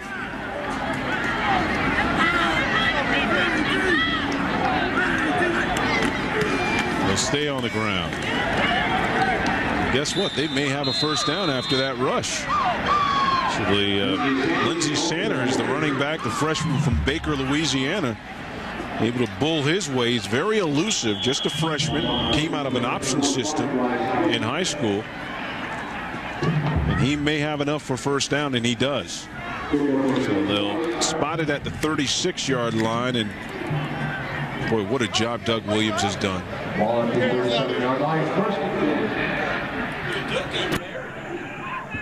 Yeah, we talked about that in the pregame show. What an event that was. But you talk about Doug Williams, and we were talking with him yesterday, and I asked him, I said, is it back? Does Grambling have that feel that it had when you were here? And he said, no. When I was here, there were a lot of guys that we had that didn't have the options now to go and play at a big-time Division I school. Their only option was Grambling, and that's why we were so dominant. I mean, he was 40-6 as a player. 40-6, won 3 national championships as a player. He's got 2 now as a football coach here at Grambling. I mean, and you got to understand, Doug's only been a head coach. I think this is his 5th season. I mean, 4 years at Grambling, 1 year at Morehouse. And the interesting thing about that is every year he's coached, his teams have gotten better. I think Morehouse was 3-8. First year Grambling 5-6, and they go 10-2, 10-1. So, you know, I guess this year he goes, what, 11-1 or something, right? Yeah. It gets better. So, I mean, that's fantastic for Grambling. And like you mentioned earlier, during black college football in general. You know, when you look at the SWAC this year, you talk about the East Jackson State's supposed to be the team to beat, but a lot of people think Southern will be competitive with Grambling this year. Well, they've got Bayou Classic may be the best one in years. They've got Michael Hayes back, the wide receiver that was out last season due to a knee injury, and Pete Richardson always has a tough defense and a dog day afternoon down there in Southern. So yeah, Southern's going to be a good team, and don't forget about Alabama State, L.C. Coles and his crew. 3rd down and 7 play, and a big run that time by I believe that was Delvin Lewis, who actually no, that was number 32, Lindsey Sanders. Nice block, a little trap right there, the hole right there. Lindsey Sanders getting some time. Only a freshman, as you mentioned, a guy that's got great potential to do things. That Ford Expedition could have driven through that hole. No question. No question about it. Well, that's the roadies' vehicle. Exactly. Where their roadies are. That hole was huge. 1st and 10 as they get first down on the play. Gary Cooper's yet to throw the ball, and again it's Sanders, the freshman, getting some work at running back, and the clock continues to tick down. 5:35 left in the inaugural Silver Dollar Classic. As we mentioned for Tennessee State, it has been a tough beginning to the season. They will drop to 1-3, 5 of their first 6 games on the road, and next week, as you mentioned, Stan, they head to Atlanta to take on a FAMU team. They lost their opener to a MEAC team in South Carolina State. They've played 4 SWAC teams this year. Yeah. And next week they go back into the MEAC and try to handle those Rattlers, who are very good this year. Buddy Pugh, a new football coach down in South Carolina State, taking over for another legendary coach in Willie Jeffries. And South Carolina State's going to be the MEAC. The MEAC race is going to be very tough because you've got Florida A&M. Hampton's playing very good. Joe Taylor does a great job all the time. Coach Hayes, Bill Hayes at A&T, you know they're going to be good. And they were upset early in the season, the first game in overtime to North Carolina Central. Oh, yeah, there's a lot of bragging rights going on in Raleigh. Big win for Rudy Abrams in Central, but upset, and since then A&T's been playing much better football, so you can spend it. And don't forget about Bethune-Cookman and BCC and Coach Elton Wyatt. They're good. There are some black Howard, Morgan State, both new coaches. You know, they got some growing to go. They'll be okay. They'll be okay. For our spot, there's Howard guy. There's Howard guy. Ryan Nichols, graduate, played for the Howard baseball team. Dale State, Ben Black and all his crew, they're going to be better. They're going to be better. Morgan State's got a new guy. So look at Doug Williams. He's still not quite relaxed. Still, you see the intensity out there. He's still doing some coaching. Got to keep coaching. Got to keep coaching. Well, they came up short on that 4th down play, so it's time to punt. And you see James Reese on the other end still coaching his guys. He wants them to fight to the end. But you never want your kids to give up. And you as a coach have got to be the first believer. So as long as you're playing, as long as, like I said, you're keeping score, there's something positive that can happen out on the football field. At 4:15, you want guys to play well. Ball start on the offense, 5-yard penalty, 4th down. Look at him still talking technique. This is what you need to do, telling his young freshman. But you don't want bad habits. You don't want the guys to pick up bad habits. Even in a big win, a blowout win, you still want to work on the things that you practice day after day after day. Yanez nearly got it blocked, and he went down, and there's a flag on the play. Carlos Wright, the guy, fumble on the punt. We got all kinds of action on that play. I believe Jenkins was able to recover the fumble, but that's going to be a penalty against Tennessee State, roughing the punter. So you see Jenkins, the senior from Miami, Florida. He's had a rough day on special teams. Fifth-year senior, a captain. Last week had a 51-yard touchdown reception. But tonight, the blue and red has really had a hard time dealing with the black and gold.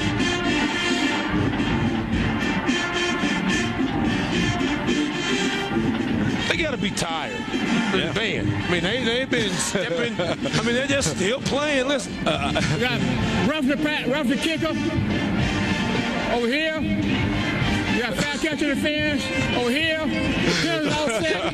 Replay it down. He's the official. He's tired too. He was saying Tennessee State Grambling. He was saying over here. You figure it out. You're watching the game. You figure it out. Casey Pennington said, "Look, man, we got 4 minutes and 4 seconds to go. These guys over here had a penalty. Let's get on with it." Yeah, over here and over there. So let's just do it again. Let's have a do-over. Well, they pick up 10 yards. That's not enough to give them the first down, so they're going to have to we're going to have to punt again. And Yanez gets off a good one this time. I believe it's going to get out of bounds at about the 24-yard line. So 3:56 left in this one. The inaugural Silver Dollar Classic. Over 22,000 showed up to see Grambling and Tennessee State. See the great traditional powers in black college football. And Stan Luter, I had a chance to talk with James Reese before the game, and I asked him about this scheduling situation. 5 of your first 6 on the road, and you touched upon it at halftime with the Grambling athletic director. These are some of the predicaments that some schools have to go through in order to meet budget. Not only that, but also in Tennessee State's case, they're in the OVC, so it's not a historically black conference. And I like what Dennis said, that, keeping some of the traditions that they have. And I mean, no disrespect to some of the schools in the OVC, the Austin Payes and Tennessee Martins, but Grambling, Tennessee State evokes memories of the past. Right. And what a great game this is. When we said John Merritt, Eddie Robinson they play Florida A&M, the legendary coach Jay Gaither. Got the great bands. This is a good ball game for everybody. The city of Las Vegas, so what was it, 22,000 plus? Yeah, 22,500. It's been a very good weekend. Yeah, it's been a great week. 3 minutes, 22 seconds left to go. Play action. Deep pass across the middle. Had it. Kind of typifies the night for Tennessee State. They've had their opportunities. Carlos Wright, the intended receiver. And there we see some teeth, finally, by Doug Williams. Job well done for his Grambling State Tigers. And, man, you have to wonder, can they be beat in black college football? Well, they've got to still play Jackson State. As you said, the meat of their schedule is still there. Alabama State, they've got to play. They've got to play Jackson. They've got to play Southern. I mean, they're teams that are capable of beating this Grambling team, but you need to bring your A game when you do so. Texas Southern, not a bad squad. Screenplay underneath. It's Jenkins. He's got all kinds of room. Down the sideline still, and he goes out of bounds. That's Kevin Hollis who actually caught that pass. Talking both of them short guys. One wears 18, one wears 19. I got to explain that one away. Well, again, some success that Tennessee State had early in the football game, throwing the underneath screen and then letting those good wide receivers take off with the football. That time Jenkins just gets the ball and runs. And if he had cut back, been a little more patient with the football, he may have been able to take that to the house. That's Hollis. A little impatient. Didn't do it. That's Hollis, wasn't it? That was Hollis. Yeah. We called his name early in the ball game. Exactly. Right. Yeah. So Kenny Irby will hand off underneath. This time it's Charles Anthony. 2 minutes and 50 seconds left and counting. And we're talking about Grambling. I mean, next week, as we mentioned, they play Langston College, and a game that at Grambling they should be the favorite in. Prairie View in the State Fair Classic, take a week off. To Arkansas Pine Bluff, a team that's had some big wins already this season, and then you get into Jackson State, Texas Southern. So there's some big games yet to be played by this Grambling State football team. Steve Farmer in motion. Quarterback pulled down Kenny Irby. It looked like it was a broken play.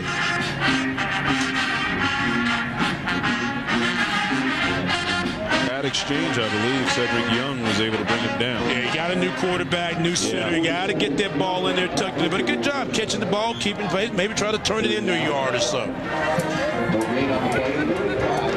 I mentioned this is the first time these two teams met since 1993 when they played in the Southern Heritage Classic. And when Tennessee State went to the new conference, kind of disrupted their scheduling with Grambling. They first met in 1950. Hard hit that time. Big play as the Tigers' Antoine Smith picks up another sack. Antoine Smith's had a nice football game. We've called his name several times, making plays at that D spot and also coming in on the blitz. Watch him from his outside linebacker spot, come busted into your screen. Boom! Take that. Minute 15 to go. Grambling with a dominant performance. 49-14. Kenny Irby in some mop-up duty. Tennessee State heads to Atlanta next week.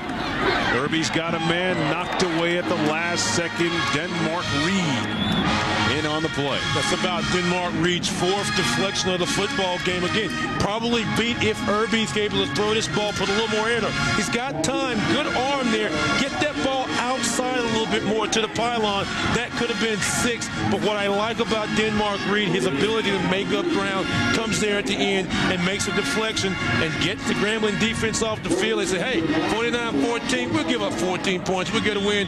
Doug will smile. Everybody goes back to Louisiana. There's his little son, Williams, on the back of his jersey. He's going to be a quarterback one day, win a Super Bowl, and everybody is going to be happy. And that's the only guy that's able to catch a pass from Doug Williams these days, his little son, DJ.